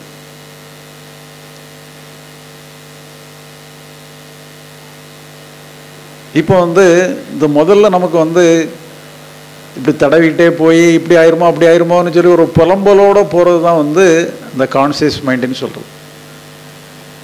இந்த டோட்டல் மைண்டுங்கிறது வந்து அது செயல் மட்டும்தான் படும். நீங்கள் எழும்புறதுக்கு வந்து தடுமாறுறதில்லை, இப்படியா அப்படியான்னுட்டுலாம் யோசிக்கிறதே இல்லை. உங்களை அறியாமலே செயல்பட்டுருவீங்க. நீங்கள் புலம்புறீங்களா செயல்படுறீங்களாங்கிறது தான் வித்தியாசம், அவ்வளோதான். புலம்புனீங்கன்னு சொன்னால் கான்சியஸ் மைண்டு, செயல்பட்டீங்கன்னா டோட்டல் மைண்டு. அது செயலில் மட்டும்தான் படும். அது வந்து மின்னல் மாதிரி வந்துட்டு போயிட்டே இருக்கும். அது எப்போவுமே நிரந்தரமாக இருக்காது. ஒரு பங்களா இருக்குது, ஒரு வாட்ச்மேன், அவர் என்னென்னு சொல்லி சொன்னால், யாரும் வந்தால் உள்ளே வர்றது அவர் பார்த்து மானிட்டர் பண்ணி அவர் உள்ளே அனுப்பணும். வாட்ச்மேன் வேலை பார்த்துட்ருக்காரு, அவர் தான் காவல்காரர். ஒருத்தர் வந்து ஐயா முதலாளியை பார்க்கணுன்னு சொல்லி வந்து வாசலில் நிற்கிறாரு. ஒரு பெரிய ஆஜானு பகவாக இருக்கார், முரட்டுத்தனமாக இருக்கார், இடுப்பில் ஒரு பட்டாக்கத்தையே வச்சுருக்காரு. வாட்ச்மேன் என்ன பண்ணுவான்னு சொன்னால், இவரை பார்த்தாலே இவருக்கே பயமாக இருக்குது, இவர் உள்ளே அனுப்புவதா வேண்டாமா, இவர் பயங்கரமாக இருக்காரான்னு சொல்லி அவர் முதலாளிகிட்ட வந்து இன்டர்காமில் கூப்பிட்டு இப்படி ஒருத்தர் வந்திருக்காரு அனுப்பவான்னு கேட்குறாரு. அவரும் உள்ளே அனுப்புங்கிறாரு. இவரும் தயங்கிட்டே உள்ளே அனுப்புகிறாரு. அவர் உள்ளே போனவர் அவர் அந்த பட்டாக்கத்தையை உருவி அந்த முதலாளி கால் பக்கத்தில் வச்சுட்டு ஒரு சல்யூட் போட்டு அவர் போட்டு போயிடுறார். அந்த முதலாளிங்கிறது பங்களா ஓனர் வந்து அதான் டோட்டல் மைண்டு. அது எல்லா சூழ்நிலையிலையும் ஈஸியாக எதிர்கொள்ளக்கூடிய ஒரு ஆற்றலோடு தான் அது இருக்குது. இந்த கான்சியஸ் மைண்டுங்கிறத வாட்ச்மேன் அது எப்போவுமே இந்த மாதிரி தான் சஸ்பிஷன் பண்ணுறது அதெல்லாம். ஏன்னா இது வந்து அறிவினுடைய வேலையை தான் காட்டும், இன்டலெக்சுவலாக தான் பேசும், அதெல்லாம் பண்ணும். டோட்டல் மைண்ட் வந்து செயலை மட்டும்தான் பார்க்கும், அது வந்து புலம்புற வேலையை பண்ணவே பண்ணாது. இப்போ சிலருக்கு வந்து ஏதாவது நோய்களுக்குள்ள அறிகுறி ஏதாவது ஏற்படும். கான்சியஸ் மைண்ட் என்ன பண்ணுன்னு சொன்னால், இந்த நோயாக இருக்குமோ அந்த நோயாக இருக்கும்னு சொல்லி லாஜிக்கெல்லாம் பேசும். நிறையா சம்பவத்தை கோட் பண்ணி இப்படி வந்துருக்குமோ அப்படி இருக்குமோன்னு எல்லாம் சொல்லும். அது இன்னும் கொஞ்சம் நோயை அதிகப்படுத்திக்கிட்டே போகும். நீங்கள் என்ன செய்யணும், அது நீங்கள் வந்து அதை மைண்ட் பண்ணாமல் விட்டுட்டாலே போதும். அது நிறைய நோய்கள் தானாகவே சரியாயிடும். நீங்கள் செய்ய வேண்டிய வேலைகளை செய்யலாம், என்ன இதோ பண்ணி பார்க்கலாம். நீங்கள் இந்த புலம்ப ஆரம்பிச்சிங்கன்னு சொன்னால் பிரச்சனை அதிகமாகிக்கிட்டே போயிடும். இப்போ நம்ம வந்து இந்த கான்சியஸ் மைண்டுனா என்ன, டோட்டல் மைண்டுனா என்னங்கிறத மட்டும் புரிஞ்சுக்கிட்டு அந்த ரெண்டை வித்தியாசப்படுத்தி புரிகிற அளவுக்கு புரிஞ்சுக்கிட்டா போகும். அந்த டோட்டல் மைண்டே உண்மையிலே நம்ம என்ன செய்யணுமோ, எப்பயுமே வந்து நம்முடைய உலகம் வந்து செயல் உலகம், செயல்படத்தான் செய்யணும். அது தானாகவே அந்த டோட்டல் மைண்ட் வந்து செயல்படும். கான்சியஸ் மைண்டுங்கிறது ஒரு மெட்டீரியல் கேதர் பண்ணக்கூடியது, ப்ளஸ் அண்ட் மைனஸு, ஒரு சஜஷன் சொல்லக்கூடிய ஒரு ஏஜென்சி தான். அது ஓனர் கிடையாது. நம்ம செயலுக்கு கான்சியஸ் மைண்டு பொறுப்பு இல்லை. நம்முடைய அறிவு, மனசு எல்லாமே அங்கே தான் இருக்குது. இருந்தாலும் கூட அது வந்து அந்த கான்சியஸ் மைண்டு வந்து ஒரு லிமிட்டடாக உள்ளது தான். ஒரு சொல்லப்போனால் நம்ம டோட்டல் மைண்டில் உள்ள ஒரு 4ல் ஒரு பகுதி தான். அது வந்து இந்த மாதிரி புலம்புற வேலையை தான் அதிகமாக பண்ணும். அதனால் நம்ம டோட்டல் மைண்ட் வந்து அது டெய்லியும் நம்ம பொறுப்பை கொடுத்துட வேண்டியதான். டோட்டல் மைண்ட்டை பொறுப்பை கொடுத்துட்டோன்னு சொல்லி சொன்னால் டோட்டல் மைண்டே எல்லா ப்ராப்ளத்தையும் சால்வ் பண்ணிடும். இப்போ நாங்கள் வந்து எங்களுடையது கிராமம். நான் சின்ன வயசாக இருக்கும்போதெல்லாம் ஒரு கிராமத்தில் இருந்தேன். அப்போ நான் வந்து பள்ளிக்கூடம் வந்து எங்கள் வீட்டில் இருந்து ஒரு ஃபர்லாங் தூரத்தில் இருக்கும். ஒரு ஃபர்லாங்கில் 1-2 ஃபர்லாங் இருக்கும். இப்போல்லாம் ஃபர்லாங்கன்னா தெரியாதுன்னு நினைக்கிறேன். அதனால் மீட்டர் கணக்கு சொல்லணும். ஒரு 500 மீட்டர்னு வச்சுக்கலாம். இப்போ நடந்து தான் போனோம். அதில் எங்கள் வீடு வந்து ஒரு காம்பவுண்டோடு இருக்கும். ஒரு பெரிய கிட்டத்தட்ட ஒரு 1.5 ஏக்கர் 2 ஏக்கர் பெரிய தோட்டம் மாதிரி இருக்கும். அந்த தோட்டத்துக்கு மத்தியில் தான் வீடு. எங்கள் வீட்டில் வந்து வீட்டிலே வளர்க்குற மாதிரி ஒரு நாய் அந்த தோட்டத்துக்குள்ளே தான் கிடக்கும். நான் வழக்கமாக வந்து முன் வாசல் வழியாக போவேன். அப்போ கேர்ஃபுல்லாக பார்த்து போயிடுவேன். இன்னும் அன்னைக்கு ஒரு நாள் அவசரம்னு சொல்லி பின் வாசல் வழியாக போனேன். இந்த நாய் என் பின்னால் வந்துட்டு அதை விரட்டுனா போக மாட்டாங்குது. அங்கே என்ன பிரச்சனைன்னு சொல்லி சொன்னால், அந்த ஸ்கூலுக்கு போகிறதுக்கு வழியில் 2-3 தெருக்கள் வரும். தெருவில் நிறைய தெரு நாய்கள் கிடக்கும். இது போச்சுன்னு சொன்னால் உண்டில்லைன்னு பண்ணிடும். இப்போ நீங்கள் வந்து ரொம்ப நாள் கழித்து ஒரு பழைய நண்பரை ஒருத்தர் பார்க்குறீங்கன்னு வச்சுக்கோங்க. எப்படியாப்பா நீ நல்லா இருக்கியான்னு சொல்லி ரொம்ப ஒரு மகிழ்ச்சியோட ஒரு மகிழ்ச்சியோட ஆனந்தத்தோடு நம்ம விசாரிக்கிறது வழக்கம். இப்போ நீங்கள் நண்பரை ரொம்ப நாள் கழித்து பார்த்தான்னு சொன்னால் எப்படி நல்லா இருக்கியாப்பா போறிப்பான்னு சொல்கிற மாதிரி, இப்போ நம்ம நாய் என்ன பண்ணுச்சு, அதே மாதிரி வாழை வந்து ரொம்ப ஆட்டிக்கிட்டு நீ நல்லா இருக்கியான்னு சொல்லி அவ்வளோ ரவுண்ட் பண்ண ஆரம்பிச்சிட்டு. மற்ற நாய்கள்லாம் கடிக்கிறதுக்கு வந்து கொலை வெறியோடு வந்து நாய்கள்லாம் தகைச்சு போய் நிற்குது. என்னடா நாம் வந்து இப்படி கொலை வெறியோடு வரோம், இது அன்பை பொழியுதுன்னு சொல்லி கடிக்கவோ வேண்டாமான்னு சொல்லி அப்படியே பார்த்துக்கிட்டு நின்றுட்டு இருக்கு. இப்போ இது அந்த மாதிரி வாழை ஆட்டிக்கிட்டும் குலைச்சிக்கிட்டும் அப்படியே ஒரு செல்லமாக சினிங்கிட்டு அப்படியே இது பண்ணிக்கிட்டு அப்படியே ரவுண்ட் பண்ணி வருது. ஒரு இடத்துல ஒரு சின்ன கேப்பு கிடச்சிது. அந்த கேப்பை பயன்படுத்தி ஒரே எஸ்கேப் ஓடி நம்ம வீட்டுக்கு போயிடுச்சு. இப்போ இதெல்லாம் என்னன்னு சொல்லி சொன்னால் திட்டம் போட்டு செய்கிறதில்ல. அது அந்த ஸ்பான்டேனியஸாக என்ன பண்ணணுமோ அது தானாக நடக்குது. இப்போ நாம் வந்து திட்டம் போட்டோன்னு வச்சுக்கிடுங்க, இந்த இடத்துக்கு போனால் இத்தனை நாய் உழைக்கும், நாம் என்ன பண்ணணும்னு எல்லாம் திட்டம் போட்டிங்கன்னா அந்த இடத்துக்கு நீங்கள் போக மாட்டீங்க. ஆனால் தானாக நடக்கும். நம்ம பாட்டுக்கு நம்ம வேலையை நம்ம பாட்டுக்கு இந்த கான்சியஸ் மைண்டை நீங்கள் புறக்கணிச்சிட வேண்டியதுதான். நீங்கள் பாட்டுக்கு செயலில் மட்டும் இருந்தீங்கன்னு சொன்னால் இந்த டோட்டல் மைண்டே எல்லா செயலையும் அதே டோட்டல் மைண்டு தான் செயல்படுது. அது பார்த்துக்கிடும். அது இப்போ இதே மாதிரி தான் ஒரு இப்போ நீங்களே ஒரு உதாரணத்துக்கு எடுத்துக்கலாம். ஒரு நண்பரை பார்க்க போகிறீங்க. அவருடைய வீடு வந்து ஒரு மலை பிரதேசத்தில் இருக்குது, தனியாக வசிக்கிறாரு. நீங்கள் காரை எடுத்துகிட்டு போகிறீங்க. அவர் வீட்டு வாசலில் நிப்பாட்டுறீங்க. அது இப்போ நைட்டு என்னன்னு சொல்லி சொன்னால் 11-12 மணி ஆயிடுது. அந்த நண்பர் என்ன பண்ணுறாருன்னா, நீங்கள் நிப்பாட்டுற நேரத்தில் அவருக்கு அப்போதான் வெளியே நோக்கி பூட்டிக்கிட்டு இருக்கிறாரு. அவர் மட்டும்தான் அங்கே தனிமையாக குடியிருக்கிறாரு. அவர் வெளியே பூட்டுறாரு. என்னன்னு கேட்டால், எனக்கு அவசரமான ஒரு வேலை, நான் ஒரு 1/2 மணி நேரத்தில் வந்துடுவேன், நீங்கள் வீட்டில் ரெஸ்ட் எடுங்கன்னு சொல்லிவிட்டு அவர் கிளம்புறாரு. அப்போ என்னன்னு சொன்னால், நான் எல்லாம் சாப்பிட்டுட்டு தான் வந்துட்டேன், ஒன்றும் பிரச்சனை இல்லை, நீங்கள் வெளியே போயிட்டு வாங்க, 1/2 மணி நேரத்தில் வந்துடுறேன்னுங்கிறீங்களா, போயிட்டு வாங்க. ஆனால் நான் நல்ல பயண களைப்போடு வந்திருக்கிறேன், படுத்தா தூங்கிடுவேன், நீங்கள் வெளிப்பக்கமாகவே பூட்டிட்டு நீங்கள் போங்க, வெளியே நீங்கள் பூட்டிட்டு வந்தே நீங்கள் திறந்துக்கலாம், உங்கள் வீடு எனக்கு பழக்கம் தான், பெட்ரூம் எல்லாம் தெரியும், நான் போய் படுத்துக்கிடுறேன்னு சொல்லி நீங்கள் சொல்கிறீங்க. அவர் பூட்டிட்டு போயிடுறாரு. இப்போ நீங்கள் பெட்ரூம் உங்களுக்கு தெரியும், நீங்கள் வீட்டுக்குள்ளே நுழைஞ்சு அந்த பெட்ரூமில் போய் லைட்டை போடுறீங்க. உங்கள் படுக்கையில் ஒரு பாம்பு அப்படி படம் எடுத்துகிட்டு நின்றுட்டு இருக்கு. ஏன்னா மலை பிரதேசம், எங்கே வேணாலும் எது வேணாலும் வரும். நீங்கள் என்ன பண்ணுவீங்க? இப்படிலாம் ஒன்று நடக்கும்னு சொல்லி முதல்ல தெரிஞ்சுன்னா நீங்கள் அங்கே அந்த பக்கமே வர மாட்டீங்க, நண்பர்லாம் வேண்டான்ட்டு போயிடுவீங்க. இப்போ சம்பவம் நடந்துட்டு நீங்கள் அதை ஃபேஸ் பண்ணி தான் ஆகணும். நீங்கள் அசையாமல் அதை பார்த்துக்கிட்டு இருக்கீங்க, அது அசையாமல் உங்களை பார்த்துக்கிட்டு இருக்கு. கொஞ்ச நேரத்தில் என்ன சொன்னால், அது வந்த வழியில் ஏதோ ஜன்னல் வழியாக வந்திருக்கு, அது பாட்டுக்கு போயிருக்கு. ஏன்னா ஒரு சூழ்நிலையை எதிர்கொள்ளக்கூடிய ஆற்றல் அந்த நேரத்தில் உங்களுக்கு வந்துடும். அது ஒரு பிரச்சனை சந்திக்கும் பொழுது அந்த ஆற்றல் உங்களுக்குள்ளே இருக்குது. அதுதான் அந்த டோட்டல் மைண்டுன்னு சொல்லுது. டோட்டல் மைண்டுக்கு அந்த ஆற்றல் இருக்குது.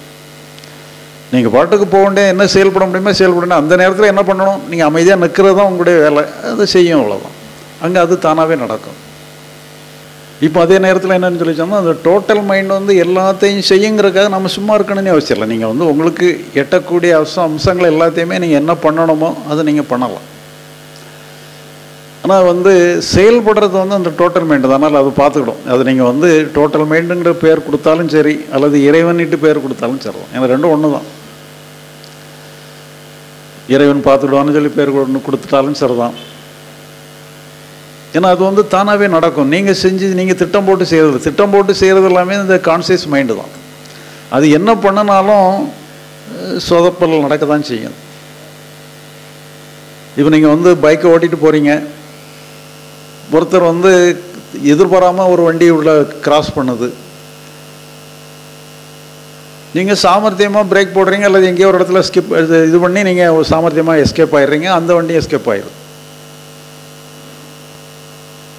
இதெல்லாம் டோட்டல் மைண்ட் அந்த நேரத்தில் வேலை செய்யும்.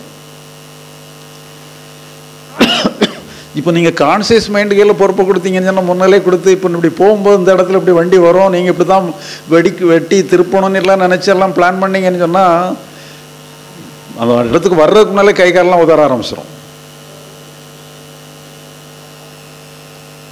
இப்போ அதனால் கான்சியஸ் மைண்டுன்னு அது அப்படி தான் செயல்படணுட்டு மட்டும் புரிஞ்சுக்கிடுங்க, அவ்வளோதான். அதுக்கு ரொம்ப முக்கியமான இடம் இல்லை. கான்சியஸ் மைண்டு தான் எப்போவுமே. அது வாட்ச்மேன், 24 மணி நேரம் டியூட்டி அதுக்கு தான் இருக்குது. முதலாளிக்கு அந்த டியூட்டி இல்லை. அவர் தேவைக்கு வருவார், செயல்பட்டு போயிடுவார்.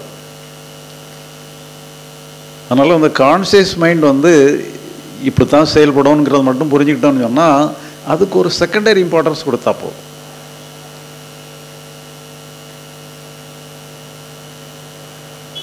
இப்போ நமக்கு இரவில் ஒரு கனவு காண்றோம், எங்கேயோ பெரிய ஆபத்துகளெல்லாம் மாட்டிக்கிட்ட மாதிரிலாம் தருது. நீங்கள் தூக்கத்திலேருந்து விழிச்சிடுறீங்க. இப்போ அந்த கனவுல உள்ள ஆபத்துலேருந்து நீங்கள் விடுபடுறதுக்கு எதாவது பண்ணணுமா? ஒன்றும் பண்ண தேவையில்லை. நீங்கள் விழிச்ச உடனே கனவு தானே அந்த மாதிரி உங்களுக்கு ஈஸியாக போயிடுது.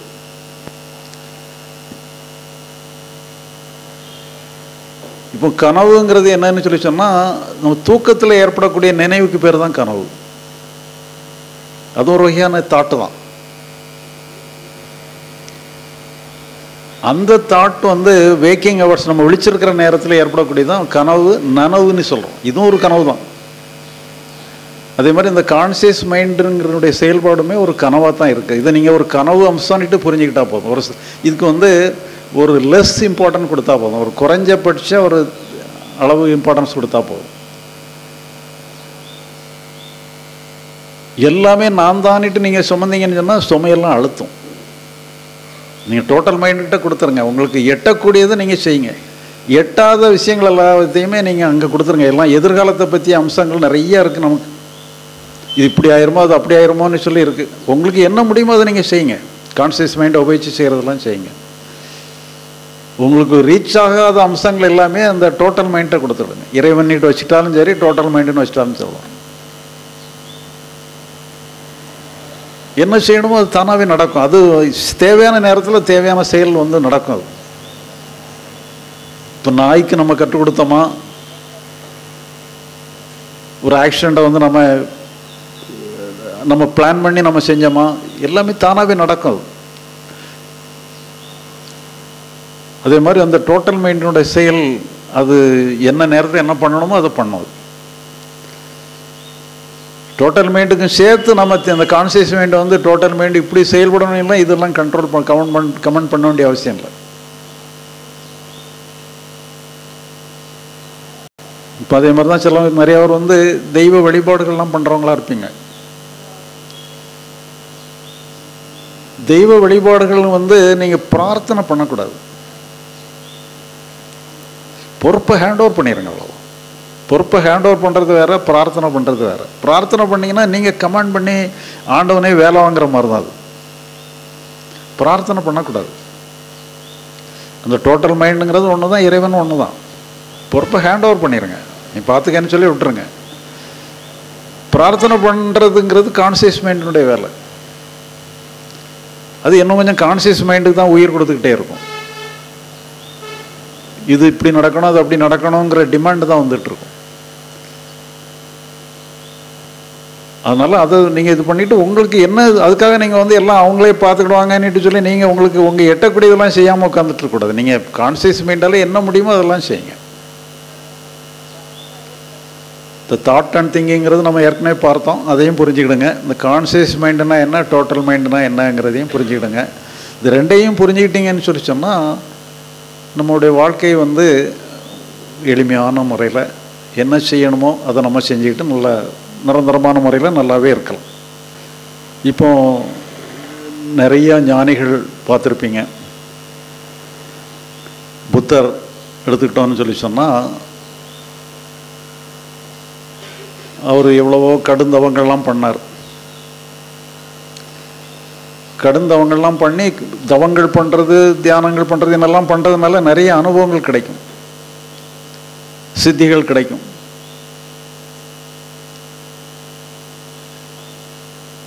ஆனால் என்னன்னு சொன்னால் அந்த ஞானம் கிடைக்காது, லிபரேஷன் கிடைக்காது. இப்போ அவரும் அதே மாதிரி தான் என்ன பண்ணாருன்னு சொல்லி சொன்னால் எத்தனையோ தியானங்கள் தவங்கள்லாம் பண்ணி பார்த்து ஒன்றும் கிடைக்கலையே. என்ன அனுபவங்கள் கிடைச்சிது, ஞானம் கிடைக்கல, லிபரேஷன் கிடைக்கல. அப்படியே இடிஞ்சு போய் ஒரு இடத்துல உட்காந்துட்டார். உட்கார்ந்த நிலையில் தானாகவே அவருக்கு கிடைச்சிது. உண்மையில் அன்னைக்கு என்ன கண்டுபிடிச்சாரு? ஆசையை துன்பத்துக்கு காரணம்னு சொல்லி அவர் விளக்கம் சொல்கிறாரு. ஆனால் உண்மையிலே அதனுடைய அவர் கண்டுபிடிச்சதனுடைய அம்சம் அது இல்லை. நம்ம ஒன்று இப்போ நம்ம வந்து எதையோ பண்ணணும்னுட்டு நினைக்கிற வரைக்கும் நாம் மனசை ஏக்கிக்கிட்டு இருக்கோம். இப்படி பண்ணணும் அதை பண்ணணும்னு சொல்லி நாமளே ஏக்கிக்கிட்டு இருக்கிறோம். ஒன்றும் பண்ண முடியலாம், இப்படி அப்படியே ஃபங்காய் உட்கார்ந்தோன்னா என்ன ஆகுதுன்னு சொல்லி சொன்னால் நம்ம மனசு வந்து தானாக இயங்கும். மனசு வந்து தானாக இயங்கிறத அவர் அன்னைக்கு கண்டுபிடிக்கிறார். அது அவர் ஞானம்னு சொல்லிட்டு போயிடுறார். உண்மையிலே ஞானம்ங்கிறது அதுதான். அங்கே நமக்கு வேலையே இல்லைன்னு கண்டுபிடிக்கிறது தான் ஞானம். அதுக்கு வேலை இல்லைன்னு விட்டாச்சுன்னு சொன்னால் என்ன ஆயிடுன்னு சொன்னால் அது அதுவாக இயங்கும். அது அதுவாக இயங்கிறது விடுதலை, லிபரேஷன் சொல்லி சொல்கிறோம். இப்போ அவர் என்னன்னு சொல்லி சொன்னால் வாழ்க்கை அவர் இந்த இதோடு நிப்பாட்டிக்கிட்டார். நிப்பாட்டிக்கிட்டு வந்து எல்லாருமே துறவரத்தை தான் மேம்படுத்துகிறாரு. தன்னுடைய மகன் அரசு பதவிக்கு காத்திருக்கிறான், அவனையுமே கூட நீ சன்னியாசத்துக்கு வாங்கி கூப்பிட்டு போயிடுறாரு. இப்போ அது தேவையில்லை. நம்ம எதை புரியணுமோ அதை புரிஞ்ச பிறகு நீங்கள் வாழ்க்கையை வந்து சரியான முறையில் வாழ்ந்துக்கிடலாம். உண்மையிலே என்னன்னு சொல்லி சொன்னால் அகத்தை பொறுத்தளவு நமக்கு எந்த வேலையுமே இல்லை நீட்டு நம்ம முடிச்சுக்கிடணும். நம்ம புற செயல்களை பொறுத்தளவில் நம்மளால் எட்டக்கூடிய வேலைகளை நம்ம செய்யணும். எட்டாத பகுதியும் இருக்குது, அதை நம்ம வந்து அந்த டோட்டல் மைண்டை கொடுத்துருங்க, அல்லது இறைவன் பேரை சொல்லி இறைவன்கிட்ட கொடுத்துருங்க. அந்த நிலையில் வந்து நீங்கள் என்ன செய்யணுமோ அது செய்யலாம். அந்த நேரத்தில் உங்களுக்கு உங்களை அறியாமலேயே எது எட்டக்கூடாததையும் கூட எட்டி சாதிக்கக்கூடிய ஆற்றல் கூட உங்களுக்கு வந்துடும். ஒரு பிரச்சனை எப்படி சமாளிக்கிறதுங்கிறதெல்லாம் தானாகவே வந்துடும். அது இப்போ உதாரணமாக, இப்போ நீங்கள் வந்து ஒரு கம்பெனியில் வேலை பார்க்குறீங்கன்னு வச்சுக்கோங்க. உங்களோட சேர்ந்து ஒரு 100 பேர் வேலை பார்க்குறாங்க. உங்களுக்கு ஒரு மேனேஜர் இருக்கிறார், ஒரு இம்மிடியட் சுப்பீரியர் அவர் தான். அவர் வந்து ஒரு சிடுமூஞ்சி மேனேஜர். எடுத்ததுக்கெல்லாம் சிடுன்னு விழுவார். இப்போ உங்களுக்கு ஒரு அவசரம், ஒரு 10 நாள் லீவ் வேணும். நீங்கள் அவரு தான் உங்களுக்கு சாங்ஷன் பண்ணணும் லீவு. நீங்கள் அவர்கிட்ட போய் லீவ் லெட்டர் கொடுத்தா அவர் என்ன பண்ணுவார்? ஒரு நாள் லீவுக்கே தலைகளை குதிப்பார். நீங்கள் 10 நாள் லீவ் கேட்குறீங்க, என்ன பண்ணுவார் அவர்?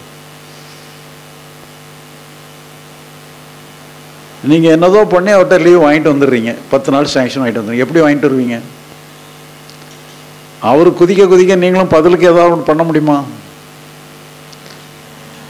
அவர் அப்படி தான் குதிப்பாருன்னு சொல்லி விட்டுட்டு நீங்கள் அமைதியாக உட்காந்து, அவர் பண்ணுறது உங்களுக்கு வலிக்கத்தான் செய்யும். அவர் உங்களை திட்டுறதுக்கும் போது உங்களுக்கு உங்கள்கிட்ட இருந்து அது புன்னகையாத்தான் வெளிப்படும், ஒழிய கோபம் வெளிப்படாது. அப்போ அங்கே வந்து என்னென்னா, நீங்கள் செயலில் இருக்கிறீங்க, நீங்கள் செயல்படணுங்கிற இதில் இருக்கிறீங்க. அப்போ உங்களுடைய மன உணர்ச்சிகளுக்கு நீங்கள் முக்கியத்துவம் கொடுக்குறதே இல்லை. உங்களுடைய மன உணர்ச்சிகள்ங்கிறது தான் இந்த கான்சியஸ் மைண்டுங்கிறது. அதுக்கு நீங்கள் முக்கியத்துவம் கொடுக்குறதே இல்லை. உங்களுக்கு செயல் தான் முக்கியம். லீவ் லெட்டருக்கு சாங்ஷன் வாங்கணும். அப்போ நீங்கள் வந்து உங்கள் டோட்டல் மைண்டை எங்கே செயல்படுது? அவரு கூட திட்டு, அவருடைய சிடுமூஞ்சித்தனத்தை எல்லாத்தையுமே நீங்கள் ஏற்றுக்கிட்டு அவர்கிட்ட புன்முறுவலோடு இருந்து நீங்கள் காரியத்தை சாதிச்சுட்டு வந்துடுறீங்க. இப்படி வந்து என்னென்னு சொல்லி சொன்னால், அந்த டோட்டல் மைண்டே எல்லாத்தையும் பார்த்துக்கணுங்கிற ஒரு முடிவுக்கு வந்துட்டீங்கன்னு சொல்லி சொன்னால், எல்லாமே இப்போ புத்தருடைய இதெல்லாம் கருத்துக்களெல்லாம் வந்து இந்த அகத்தோட சமம் முடிஞ்சு போயிடுது. நம்ம தாட் அண்ட் திங்கிங்னு பார்த்த மாதிரி ஆன்மீகம்ங்கிற அம்சத்தில் அகத்தை மட்டும்தான் எடுத்துருக்குறாங்க, புறத்தனை எடுக்கவே இல்லை. அவங்க புற உலகங்கிறது வேறங்கிற மாதிரி எடுத்துக்கிட்டாங்க. நீங்கள் புற உலகத்தை வந்து முடிஞ்ச அளவில் முடிச்சுட்டு நீங்கள் பிரம்மச்சாரியம், கிரகஸ்தம், அப்படி வனப்பிரஸ்தம், சன்னியாசம்னு சொல்லி அந்த வழிப்பறையில் வந்து கிடையாது, சன்னியாசம் வந்துருங்கிற மாதிரி அப்படி தான் வழிகாட்டிட்டாங்க. உண்மையில் என்னென்னு சொல்லி சொன்னால், நீங்கள் வந்து அந்த டோட்டல் மைண்டுகளில் பொறுப்பு கொடுத்துட்டீங்கன்னு சொல்லி சொன்னால் நீங்கள் எங்கே வேணாலும் இருக்கலாம். நீங்கள் வந்து இருக்கிற இடமே உங்களுக்கு அந்த முக்தி நிலை தான். முக்தி நிலைங்கிறது நம்முடைய இயற்கையான நிலை, நம்ம அடைய வேண்டிய நிலையே கிடையாது. நம்ம அடையிறதுக்கு அங்கே ஒன்றுமே இல்லைன்னு புரிஞ்சுக்கிட்டீங்கன்னு சொன்னால் உங்கள் மனசு இயற்கையாக இயங்கும். அது இயற்கையாக இயங்குறதே கரெக்டாக இயங்குறது.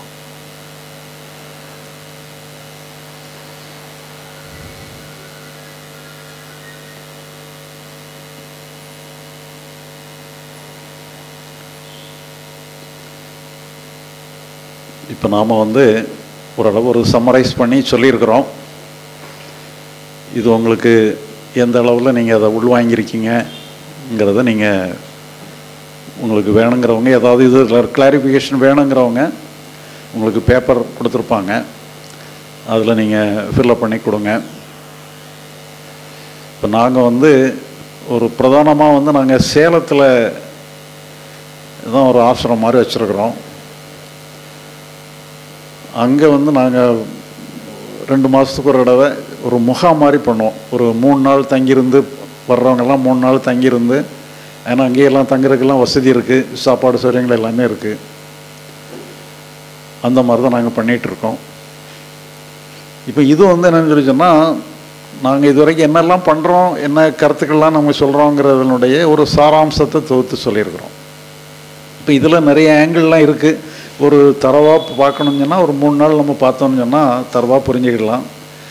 பட் இருந்தாலும் மைய கருத்து இதுதான். இது நம்ம நிறையா நூல்கள் கூட வச்சுருக்குறோம். நீங்கள் வேணுங்கிறவங்க அந்த நூல்களை கூட வாங்கி படிக்கலாம். உங்களுக்கு இது இன்னும் கொஞ்சம் உறுதியாயிரும். இப்போ எனக்கு என்னன்னு சொல்லி சொன்னால், திருநெல்வேலி, தூத்துக்குடி இந்த மாதிரி டிஸ்ட்ரிக்டில் தான் எனக்கு நண்பர்கள் நிறையா உண்டு. ஆரம்ப காலத்துலேருந்து, சின்ன வயசுலேருந்தே நாங்கள் அளவலாவி பல வருஷமாக தொடர்போடு இருந்தோம். ஆனால் இருந்தாலும் என்னன்னு சொல்லி சொன்னால், நாம் ஏன்னா எல்லாருமே தேடிக்கிட்டு இருந்தோம். நம்ம தேடலாம் முடிச்சுக்கிட்டோம், வெற்றி பெற்றுட்டோங்கிறத நம்ம கூட இருந்த நண்பர்களால் டைஜஸ்ட் பண்ண முடியலை. அதனால் இப்போ பழைய நண்பர்களோட ஓரளவு தொடர்பு இருக்குது, இருந்தாலும் நெருங்கின தொடர்பு இல்லை. அதனால் நான் என்ன சொன்னால், எங்கே வரவேற்பு இருக்கோ அங்கேயே நான் என்னுடைய ப்ரோக்ராமெல்லாம் பண்ணிட்டோம். இப்போ என்னுடைய குடும்பத்தில் உள்ள ஒருத்தருக்கு இந்த திருநெல்வேலி மாவட்டத்தில், திருநெல்வேலி டவுன்லேயே வேலை கிடச்சிருக்கு. அதனால் அவங்களோட இப்போ இந்த கொரோனா பீரியட் அது இருக்கனால அவங்களோட நான் கொஞ்சம் நாள் இங்கே இருக்கிறதுனால ஒரு 1 இயர், குறைஞ்சபட்சம் ஒரு 1 இயர் நான் திருநெல்வேலியில் இருக்கிற மாதிரி ஒரு சூழ்நிலை இருக்குது. அதனால் திருநெல்வேலியிலே கூட நாம் ஒரு முகாம் ஏற்பாடு பண்ணலாம், ஒரு 3 நாள் முகாம் ஏற்பாடு பண்ணலாங்கிற ஒரு ஐடியாவில் இருக்கிறோம். ஏன்னா இந்த 1 இயருக்குள்ளே திருநெல்வேலியில் ஒரு தனிப்பட்ட பகவத் மிஷன் ஒன்று உருவாக போகுது. அதனால் இது நீங்கள் எல்லாருமே இது பண்ணிடுங்க. அதனால் இங்கே என்னென்னு சொன்னால், எங்கள் இன்ஸ்டியூஷனில் ஞானிகளுக்கு பஞ்சம் கிடையாது. என்ன பேரளவில் நான் தான் தலைவராக இருக்கிறேன்னு ஒழிய, இங்கே நிறைய பேர் இங்கே தொடர்போடு இருக்கிறவங்க அத்தனை பேருமே ஞானி ஆகிட்டாங்க. அதனால் நீங்களும் தொடர்போடு இருந்து நீங்களுமே ஞானி ஆகிடுங்க. நீங்கள் ஞானியாகி அதுக்காக எங்கேயும் வீட்டெல்லாம் விட்டுட்டு எங்கேயும் போக வேண்டிய அவசியம் இல்லை. வீட்டில் எல்லாருமா இருங்க, எல்லாருமே மனைவி மக்கள் எல்லாருமே ஞானி ஆக்குங்க. அதனால் நம்ம ஒரு சின்ன பிரேக் எடுத்துக்கிடுவோம். எடுத்துகிட்டு அதுக்கப்புறம் யாராவது தண்ணியோ இல்லை டீயோ காஃபி எதுனா சாப்பிடுங்க. சாப்பிட்டுட்டு ஒரு 10 மினிட்ஸ் கழித்து நாம் பழைய எப்படி சந்திப்போம். ஏதாவது கேள்வி பதில் இருந்தோன்னா நம்ம பார்ப்போம்.